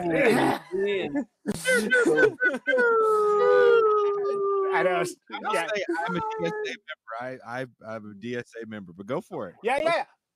I actually dig DSA as an organization, but if we can't just assume that we, like, let's just say like the progressive left, that we're immune from bubbles. We are not immune from bubbles. And we need to think about the fact, if we want to, would we rather be correct, or would we rather get things done and advance our goals? And I think there's a bunch of people that would just rather be correct, frankly, because it's more immediately gratifying. And I do believe we can have better things. I do believe that. And I am always like, man, I have major problems with the Green Party. Like the fact, like, what's the foreign policy? Don't wage war? Okay, now what? We're in a war. Got nothing? Like Jill Stein, when she was put on, both her and Gary Johnson, that fool, they got higher levels of public scrutiny in 2016 than like any third party candidate in history. Neither one of them held up to close scrutiny. You know why? They didn't have to. They didn't have to. You just like spout your talking points, donate here, away you go. And again, we've spent a lot of times lighting up, the Democrats, lighting up the Republicans. No one doesn't get the fire, because the reason why is that they're running different kinds of game. Mm-hmm. That's what it comes down to. Mm-hmm. Again, some people would rather be correct than get anything done. I love Jamie Peck. I think Jamie is rad as hell. Then again, of course I do. She's a beautiful goth girl who's like into politics. All right, well, what am I gonna say? I gotta type, I guess. But I think she's cool as hell. I think sometimes she falls into that would rather be correct than get things done world. And I don't say that lightly. I think she's sharp and incisive, and I think she asks all the right questions. But I don't think I necessarily agree with her on all the solutions. This is the problem I have. These people want to be correct about things that are ultimately just opinions. Yeah, exactly. Great. Here's your trophy. Here's your opinion trophy. Welcome. And so here's what kind of frustrates me about the whole conversation. we're sitting here having a conversation about who defines what a working class person is, right? Right. It's almost like who defines what is worthy of being part of your movement or whatever the fuck. And I'm sitting here going, look, you can say this lady's rich. The article says she's a realtor in like Texas, I believe, somewhere. And then I was like, well, she's a realtor. I don't know if she sells commercial or residential. Yeah, property. what does that mean? Yeah, exactly. Probably residential property. I don't know if she sells a house a month or if it supplements some sort of side income.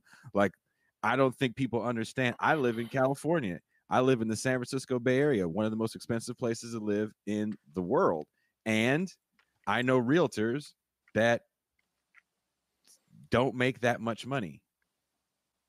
Yeah. It's not like just because you sell a house, you're rich.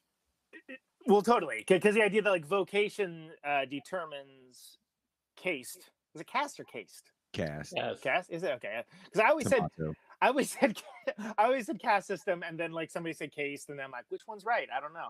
I do the like read too much, and didn't have anyone to discuss this stuff with for years.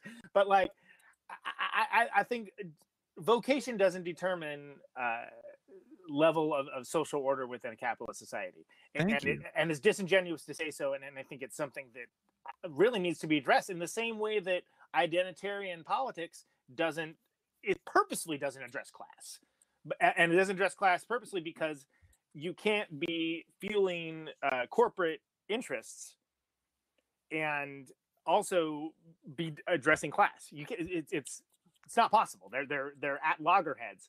But by the same token, of course, you want to get the black people involved. You want to get black people to vote for you.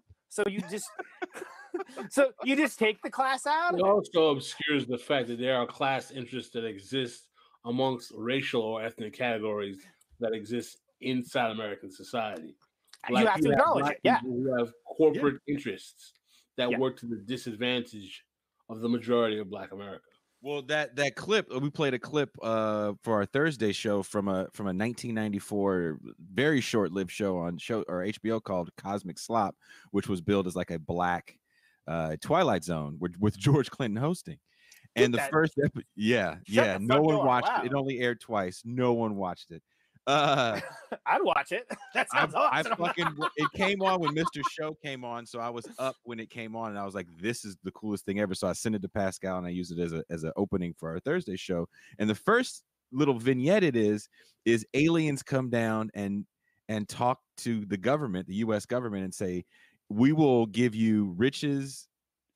You'll have abundance for years. We'll clean your polluted environment. We ask for one thing, and that's all of your black people."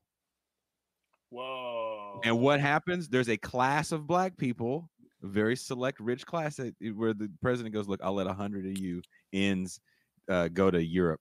We'll sneak 100 out. Wow.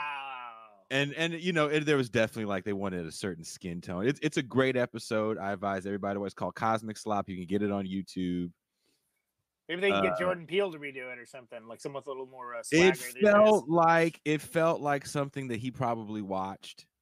Yeah, that's wild. I could see him watching that. The guy that was behind it is Reginald Hudlin. So if you're familiar with the House Party films, okay, did it. Robert Guillaume was in it. They had actually some really great actors in this. But the class conversation when we talk about like a black politic is never one that's had in the mainstream, even on left media. It's always the black vote. Well, exactly, as if it's a uniform thing, right? Which it drives me crazy, and having to deal with so many knuckleheads that were like, "Oh, well, Bernie Sanders has a problem with black people." I'm like, you just saying something doesn't make it true. I have a problem with black people. Yeah. Because what is black people like? Because it'd be really easy for me to be like, yo, I got a problem with white people. Look at all these fools like insurrecting right now. Insurrecting, is that? Yeah, I can do that. Yeah, that's white culture, right? But it's not. It is, but it isn't. Like, I don't want to be associated with any of that. No one I don't want to be associated with anything like that. But again, it's wildly reductive, and the idea that like quote unquote white culture is hegemonically. The dispatch of that kind of ideology is done intentionally to obfuscate from the internal class contradiction that exists in Black society that facilitate complete and total connection to one political party, to the detriment of most Black folk. Well, with a complete lack of critical thinking because of that cultural domination. Yes. And the idea that, like, well, where else are you going to go?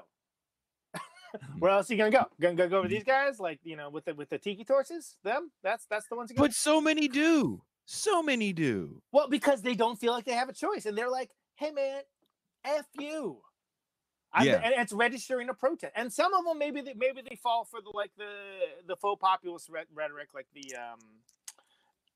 you know, like where they're picking and choosing what can and can't. What was the Louisiana governor years back, like populist guy? No. It's funny. I'm talking about Huey Long. God, Jesus Christ, what's wrong with me?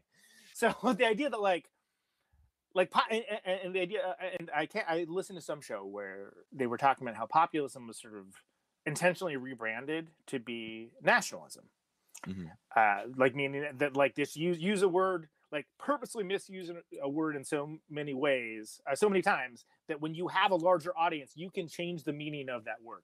What does socialism mean? Well, socialism means I hate Tulpa that all these fools don't like, because that's how it's been used for years. And like corporate Democrats are like, well, I'm not a socialist. I don't care about that. Yeah, I'm not going to fight against it. Like, I whatever. beat the socialist, man. I beat the socialists. Yeah, exactly. And that's just the most recent example. But that's happening for like years and years. Whereas really like socialism, I mean, the New Deal, you know, like like unemployment insurance is socialism. But the idea is that people aren't thinking about that. They're thinking about it in terms of like the other. It's like people can be othered and are othered. Ideas can be othered as well.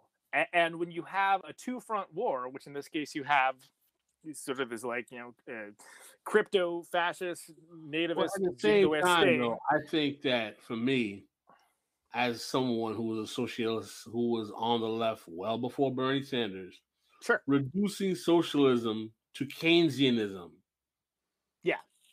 is a problem. Like not the same thing. When I hear people who are Sanders acolytes, DSA types, say, the New Deal was socialist. No, the New Deal was proposed to neutralize. Yeah, exactly. That was the compromise. FDR said, the New Deal was the compromise. Saving capitalism. Yes. With the New Deal. It was the Elizabeth Warren mindset of the time. You know, I'm very leery of this notion of the New Deal is a public goods governance model that comes forth after communists and socialists literally forced the ruling class to concessions that makes them have to create public goods governance or state capitalism in response to exigent demands for more wealth transfer to the poor and working class. It is a reaction that utilizes ideas that were socialist, but Keynesian New Dealism is not socialism. Completely agreed, and Pascal, I think that's a great point. That Keynesian New Dealism is more radical than anything we've had in 50 years in American politics. Yeah, 100%. And I think it's amazing that. So we talk about ratchet theory. You guys familiar with ratchet theory, right? Is that about shitty women? No. Dang, you went there, huh? All right. I think ratchet theory got me all these damn kids. Oh, all right. So the idea with it's a ratchet effect, right? It's so that there's a lot of applications of it. But the idea is that when the discourse is moved to one degree or the other, and we're going to say in this case the discourse is moved right. The discourse is moved more towards corporatist. We'll call it New Deal, neoliberal, however you want to call it. the idea that as the discourse is moved right, the moderate function shifts, meaning that like if you were to look at like and I think the idea of a pure political spectrum that's just left and right is disingenuous. But purposes of this, and specifically addressing Pascal's point about the New Deal and how the New Deal was the compromise. The New Deal wasn't like the socialist thing. It was like, hey, we need to do this. The socialists are going to rise up.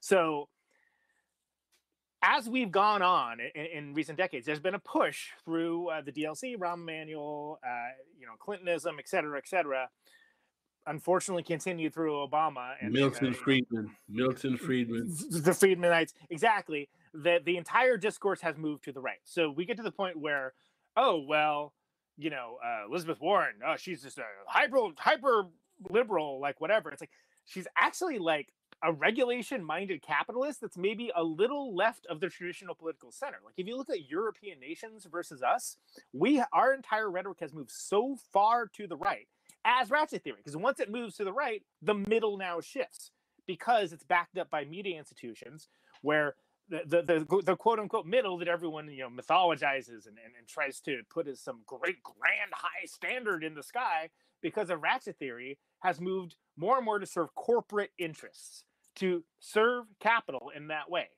And they're not even secretive about it. That's just how it's done. But the entire, even in my lifetime, we've moved like several clicks over to the right, that when people are talking about, Bernie Sanders is like a Maoist revolutionary, not even a little bit. He's basically like a New Deal Democrat, like an FDR or something, which again, as Pascal pointed out, that was the compromise.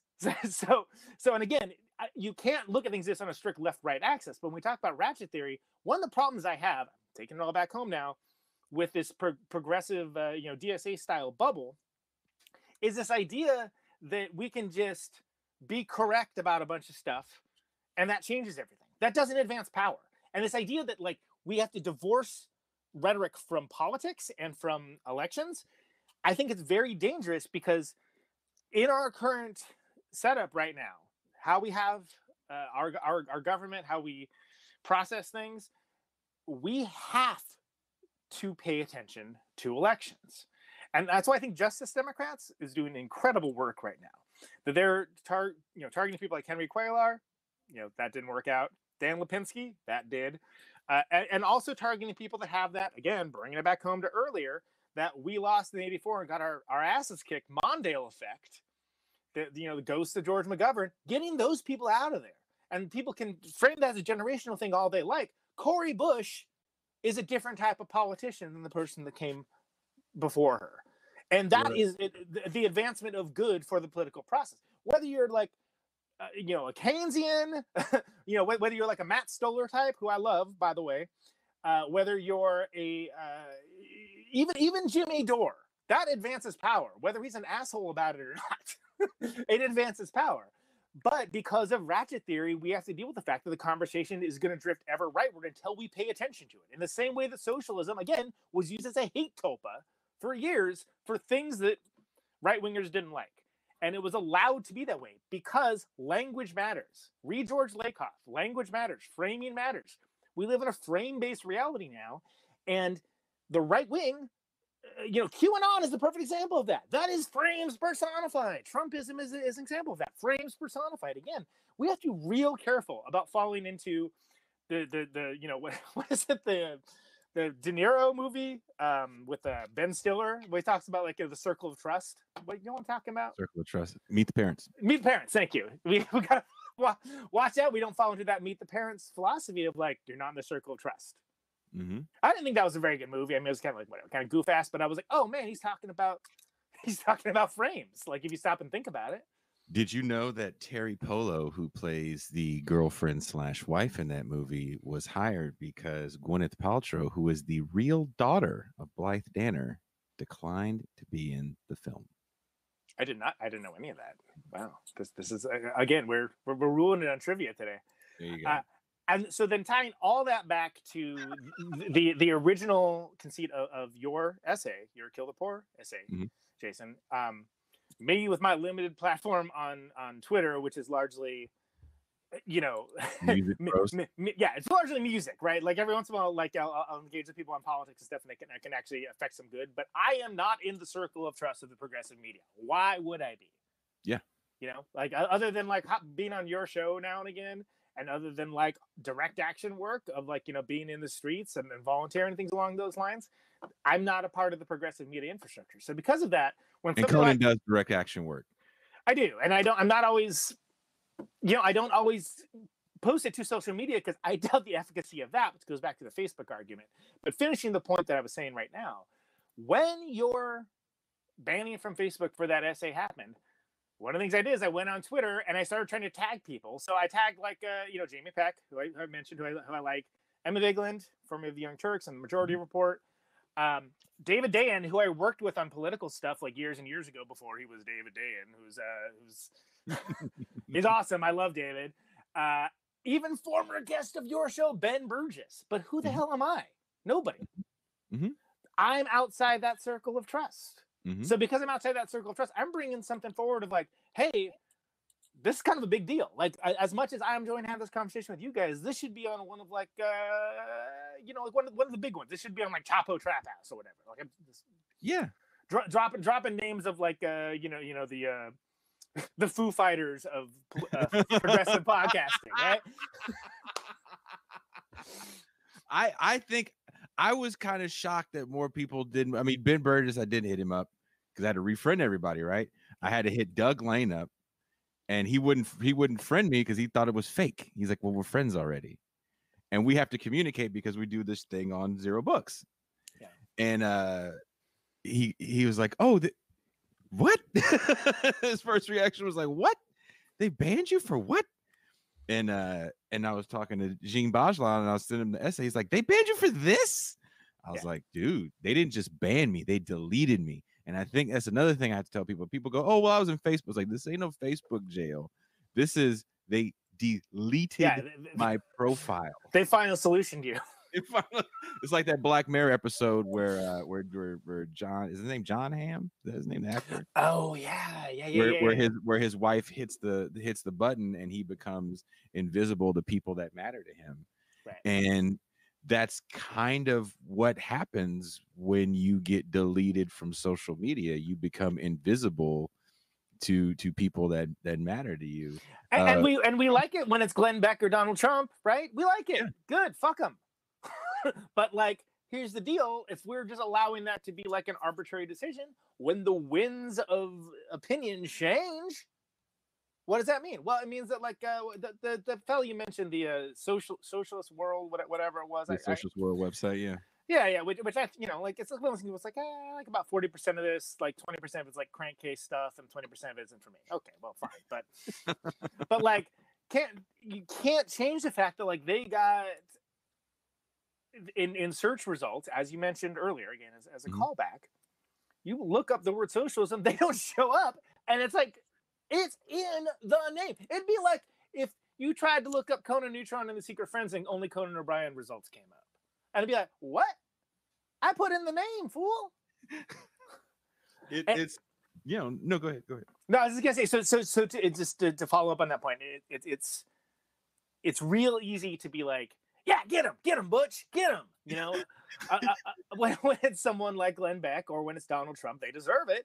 But if they have that sort of, almost not even executive power, but like royal power to just selectively enforce things, it's a valid critique to say, at what point do they become a public square? At what point is that regulated? Who should be regulating that? And let's also talk about the fact that, like, with as old as our elected representatives are, most of these fools barely understand the internet, but they understand what Facebook is because it's their landing page, as we talked about earlier. So do we go for the hard regulation? Because if we're going to do it, now's the time to do it, where all these assholes are all worked up because they feel like, they're personally attacked, these cry bullies, right? And if we're going to do it now, in the same way that we should do electoral reform right now. Don't get me started on black box voting, but like, they're focused on all the wrong thing right now. But the fact is, central tabulation servers with like open back-end passwords that like have never been changed is a threat to our democracy. They're talking about some crazy stuff over there. But that said, it needs to be addressed. So do it now. Who took the duffel bags? Do it now. Like, never let a crisis go to waste. Like, we don't have to just sit here and take it. We don't have to sit here and be like, well, it sucks that that's happening. Let's analyze it from a freaking socialist perspective. Okay, fine. But we can also take action. You know what I mean? And like we need to understand that coalition building doesn't mean the West Wing. Coalition building also doesn't mean that like you buy into what someone else is doing, like what their ethos is. Someone can be useful to you as a coalition, and then after you're like, hey, fuck you, and then you go on your merry way. But we don't do that. We don't do that because again, and I'm using the colloquially, we'd rather be correct than get things done. That's kind of what I'm saying. Sure. Who is the we you're talking about here, though? So I'm talking about what I assume is most of the audience for this show, like the progressive left in this situation, people that are not institutionalist, establishment-minded, people that understand that Republican Party and Democratic Party are serving corporate end goals, and that is the feature, not the bug. Now, people have different prescriptions and solutions for that. I might have a different solution than you do. I don't know. But I am saying that, like, if we have agreed upon set of facts, which is half the problem, right? If we agree with we agree with the crazies, if we agree with these QAnon crazies that, like, hey, maybe Facebook and Twitter should be considered a public square, what does that mean next? Well, they're going to ask for their speech to be protected and like try to have some weasel language where they can like crack down on progressive and liberals. So we're talking about solutions now. I'm talking about actual coalition building, not what Biden thinks is going to happen, which is like a bunch of Republicans to get on board with a stimulus package. That ain't going to happen. That's West Wing shit. It's not going to happen. But the we in this case can mean a lot of things, but we need to get out of our bubbles in a way that affects power. So, and if they're not public spaces, which somebody, Kerry Robinson in the chat box said they're not public spaces. Okay, fine. So then they're private entities with terms and services. So what are we talking about? Like, again, there needs to be definitionally letting this be letting this go in this gray area where no one quite understands what the hell's going on. Mm-hmm. That don't fly, man. Well, all that being said, we're coming up on 2 hours, and I have to make breakfast for a very attractive woman and make food for a very hyper beige child. Pascal, do you have any parting remarks? I mean, my position. Listen, I really appreciated Conan being here because there's a lot that he said that I agree with. Some I kind of disagree with. His discussion of ratchet theory and the importance of framing, I do agree with the importance of framing. I also agree with maintaining the principles of your political position, and that just because we come into this after a 50-year period of counter-revolution doesn't mean that we have to be afraid to talk about actual socialism because Donald Trump is going to turn us into a bunch of, cosplaying Bolsheviks, and the right is going to frame us in a certain way. Because that's being said, Sanders framed himself as a socialist. He didn't run away from that label. And, he could have run away from it at some point or explained it away. He did not. The DSA called themselves the Democratic Socialists of America, as progressivists as they might be. So I understand the nature of framing and the reality of the Overton window shifting right or left, and the need to make your political framing in a way that is as expansive to people being interested in it. I'm also interested in having a political understanding of what you're fighting for. What does it mean to challenge capitalism, imperialism, racism, and sexism? What does that mean?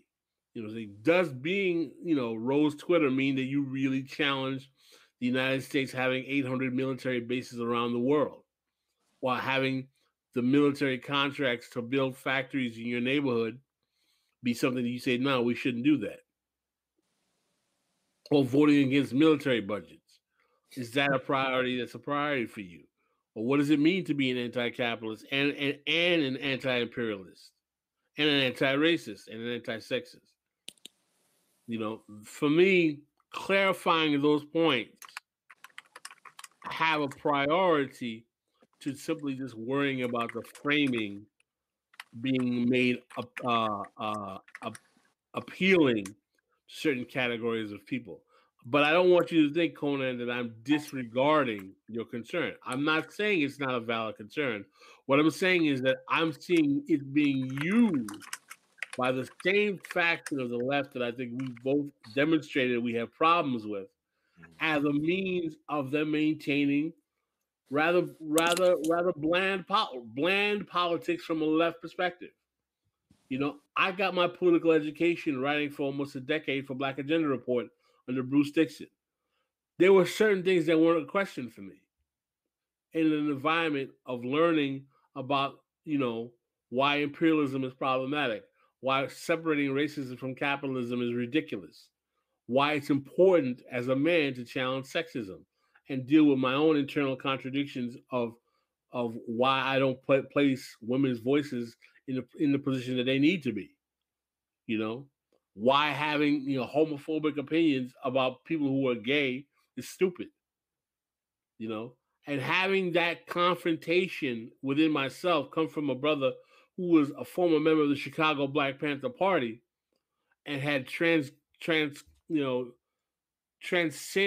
all of those confrontations in himself was a very important experience in my life. And what I'm saying is that I don't think it would require people who come from that Black political experience of being on the Black left to have to surrender their principles just for the sake of, quote unquote, worrying about framing. You see, you follow what I'm saying, Conan? I don't. You lost him. I totally do. And I think that this is a much larger conversation that, and by the way, I just want to mention that I'm now, I was ranting about the white dude with the truck, ranting into his phone. I ran out of my battery, so that's literally what I'm doing right now. But I think you're on, some important stuff, and I think that that's a larger conversation that we're probably not going to have right now. No, because like I said, I have to make breakfast. And first of all, so let me just say, if I may, and Pascal, I don't want to impede upon you, but again, dealing with some battery issues. I think that first of all, this has been great, and anytime you guys want me to have me on, I'm happy to talk about this, ranting into a camera or not. And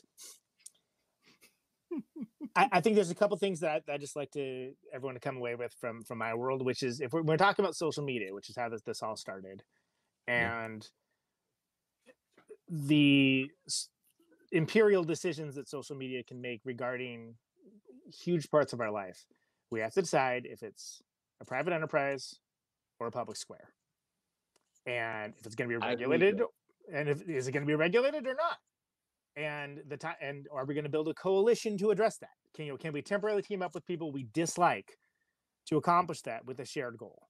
I don't know. I don't know the answers to those questions, but those are the questions. Because again, there's a lot of people that rather be correct than get anything done. And I think we can have better things, and I think it absolutely has to be addressed. And I think we're at a breaking point with it. That if we don't address it, we're in a rough spot. Well, that's a very, and I don't have a fast and loose answer to that question. I think that's the question that needs to be asked going forward. Are you serious about this? If you're serious, then we have to debate whether this is a public utility or is this going to stay a private thoroughfare, period. Right. Yep. If you're not willing to have that conversation, put your guns down and walk home, because that's not the adult thing in the room right now. Go put your internet guns down and walk home. Your internet. Put down the internet and walk away. Twitter, because I don't. So many. Oh God. So it's Saturday.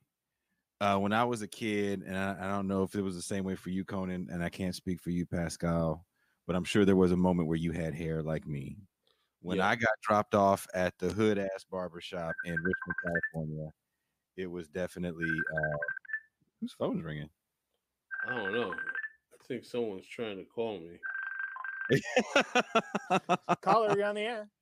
But what I was going to say was on Saturday, it's always the busy day at the barbershop. And this is where these kind of conversations in my world were had at the barbershop on 23rd Street in Richmond, California. And that's what this is kind of like for me. It's a moment where we're sitting around waiting to get cut. And the good which I need, man. I got mad COVID hair. You right do. Now. You look like a crazy man. And Conan actually is all, when he does perform, he's all fitted and got a sparkly suit on and all the tie, the whole nine. Yeah, I'm raggedy right now. That being said, there was always some good times that were had afterwards. So I found the clip. I did play this clip. If you watched the Thursday stream, I played it. But I know because Conan's here, there's some people that have never seen this show before, and that's fine. So I'm going to play it again because I think this show is very entertaining. And this is one of the funniest things I've ever seen. And this show came out in 1994. And so aliens have landed and they are asking the vice president of the United States for all of the black people. And the aliens figure that the only way for the American power system to understand them is if they turn into Ronald Reagan and talk. Which is damn. That's real. So enjoy this clip. Everyone have a very nice weekend. It's going to be very nice. Greatest weekend ever. Thanks so much, guys. All right, brother. So don't hang up just yet, Conan. You got to see this. 3 months ago, speculation has run rampant as to their appearance, the size and shape of their craft. Oh my God!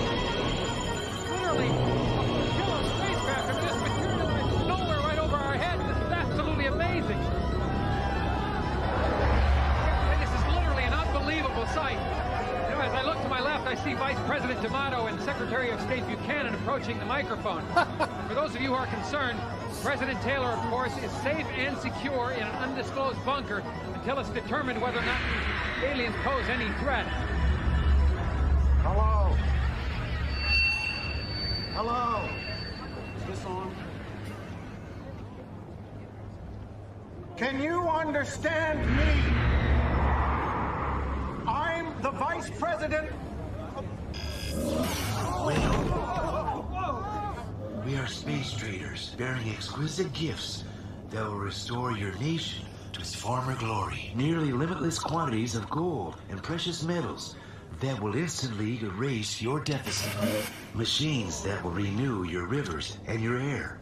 Cold fusion technology for a safe, cheap, and inexhaustible source of energy. All we ask in return is the delivery to our vessels 5 days from now. Every child, woman, and man in your nation with at least 2,500 milligrams of melanin in their skin per square centimeter. What the hell is melanin? Put more simply, in trade for solving all your most pressing domestic catastrophes, we are asking for every person in your country that you would classify as black. Are you kidding? No, we are not.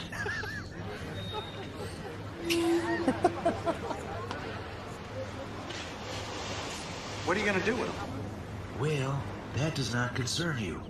We give you 5 days to decide, and the offer is non-negotiable. We will not try to coerce you in any way. Yet, I hope we can do some business together. Damn. We wait all this time for a fucking UFO and they come here with this? It's all bullshit, right? Maybe. Maybe this day is going to go down in history. An end to poverty, end to pollution, cheap, unlimited energy for every American.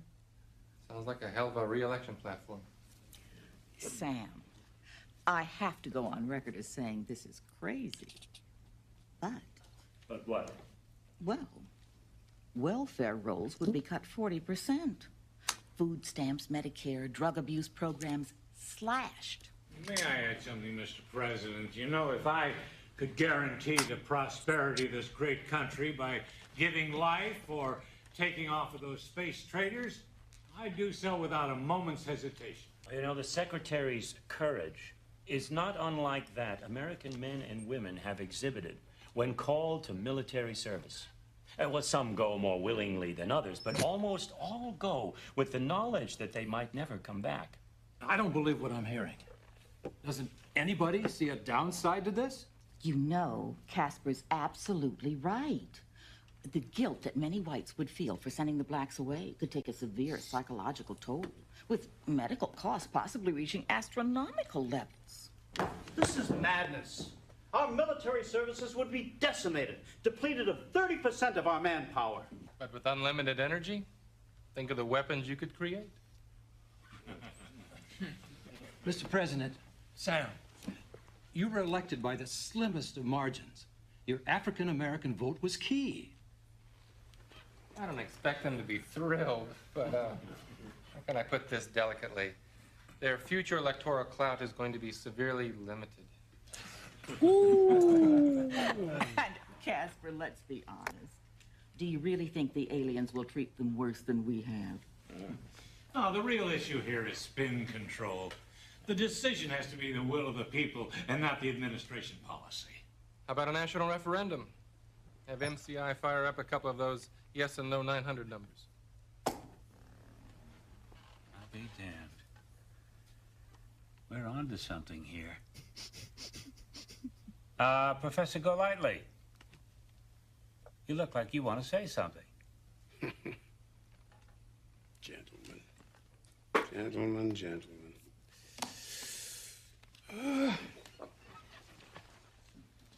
As you know, Mr. President, I have been a lifelong card-carrying Republican. I feel I was instrumental in your moderate wing wresting control of the party from religious extremists.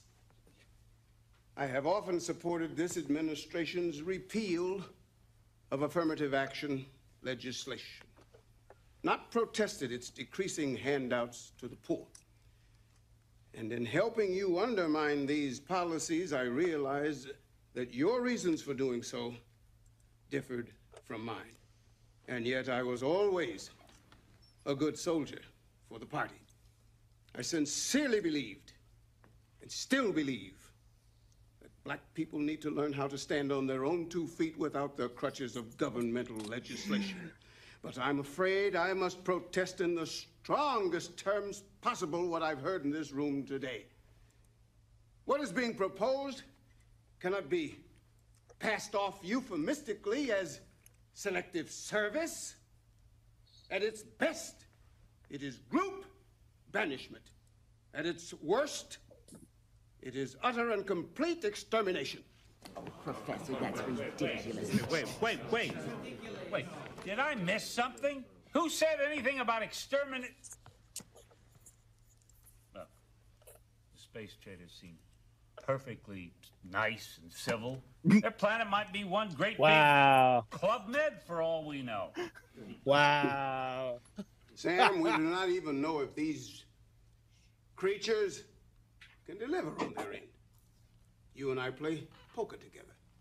What if they're as good at bluffing as you are? Now you're whistling Dixie.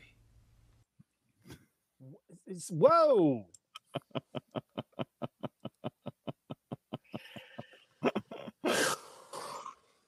I still think the U.S. would say yes. Oh, I was about to say, "What's up, Joe Biden?" On that last one. And so they actually asked the aliens to do something to explain that they actually can do these things, and they turn the Statue of Liberty into solid gold. And by doing that, it becomes worth like $15 trillion, enough to pay off the national debt and have every single American not have to pay taxes for so many years. And so like the guy playing a Bill Clinton-esque president says, they fire up two 900 numbers. But what was really interesting, a yes and no number for people to call. What was really interesting in that was they used polling data. So there's a conversation, and I'll be very quick about this because I think I hear the pitter patter of feet. They go, well, polling data says that the majority of white people are against this. And then Robert Guillaume goes, yeah, but that's polling data. People can vote in the privacy of their own home. They're being asked a question in public. You're going to give a very different answer because no one has to go back and see what you actually said. Conan, who did you vote for? Yeah. We have a vote for Bernie pin on Bernie Sanders. Yeah. You know? Yeah, exactly. So, Which is that's the performative thing, right? Versus what people actually do. Like the fact that when they talk about this, it's a silent majority of Trump voters. That's BS. But there are a bunch of people that are like, well, actually, I think both the candidates suck. Like, man, fool, you are a Trump voter. Shut the fuck up. So that the whole show, again, it's on YouTube.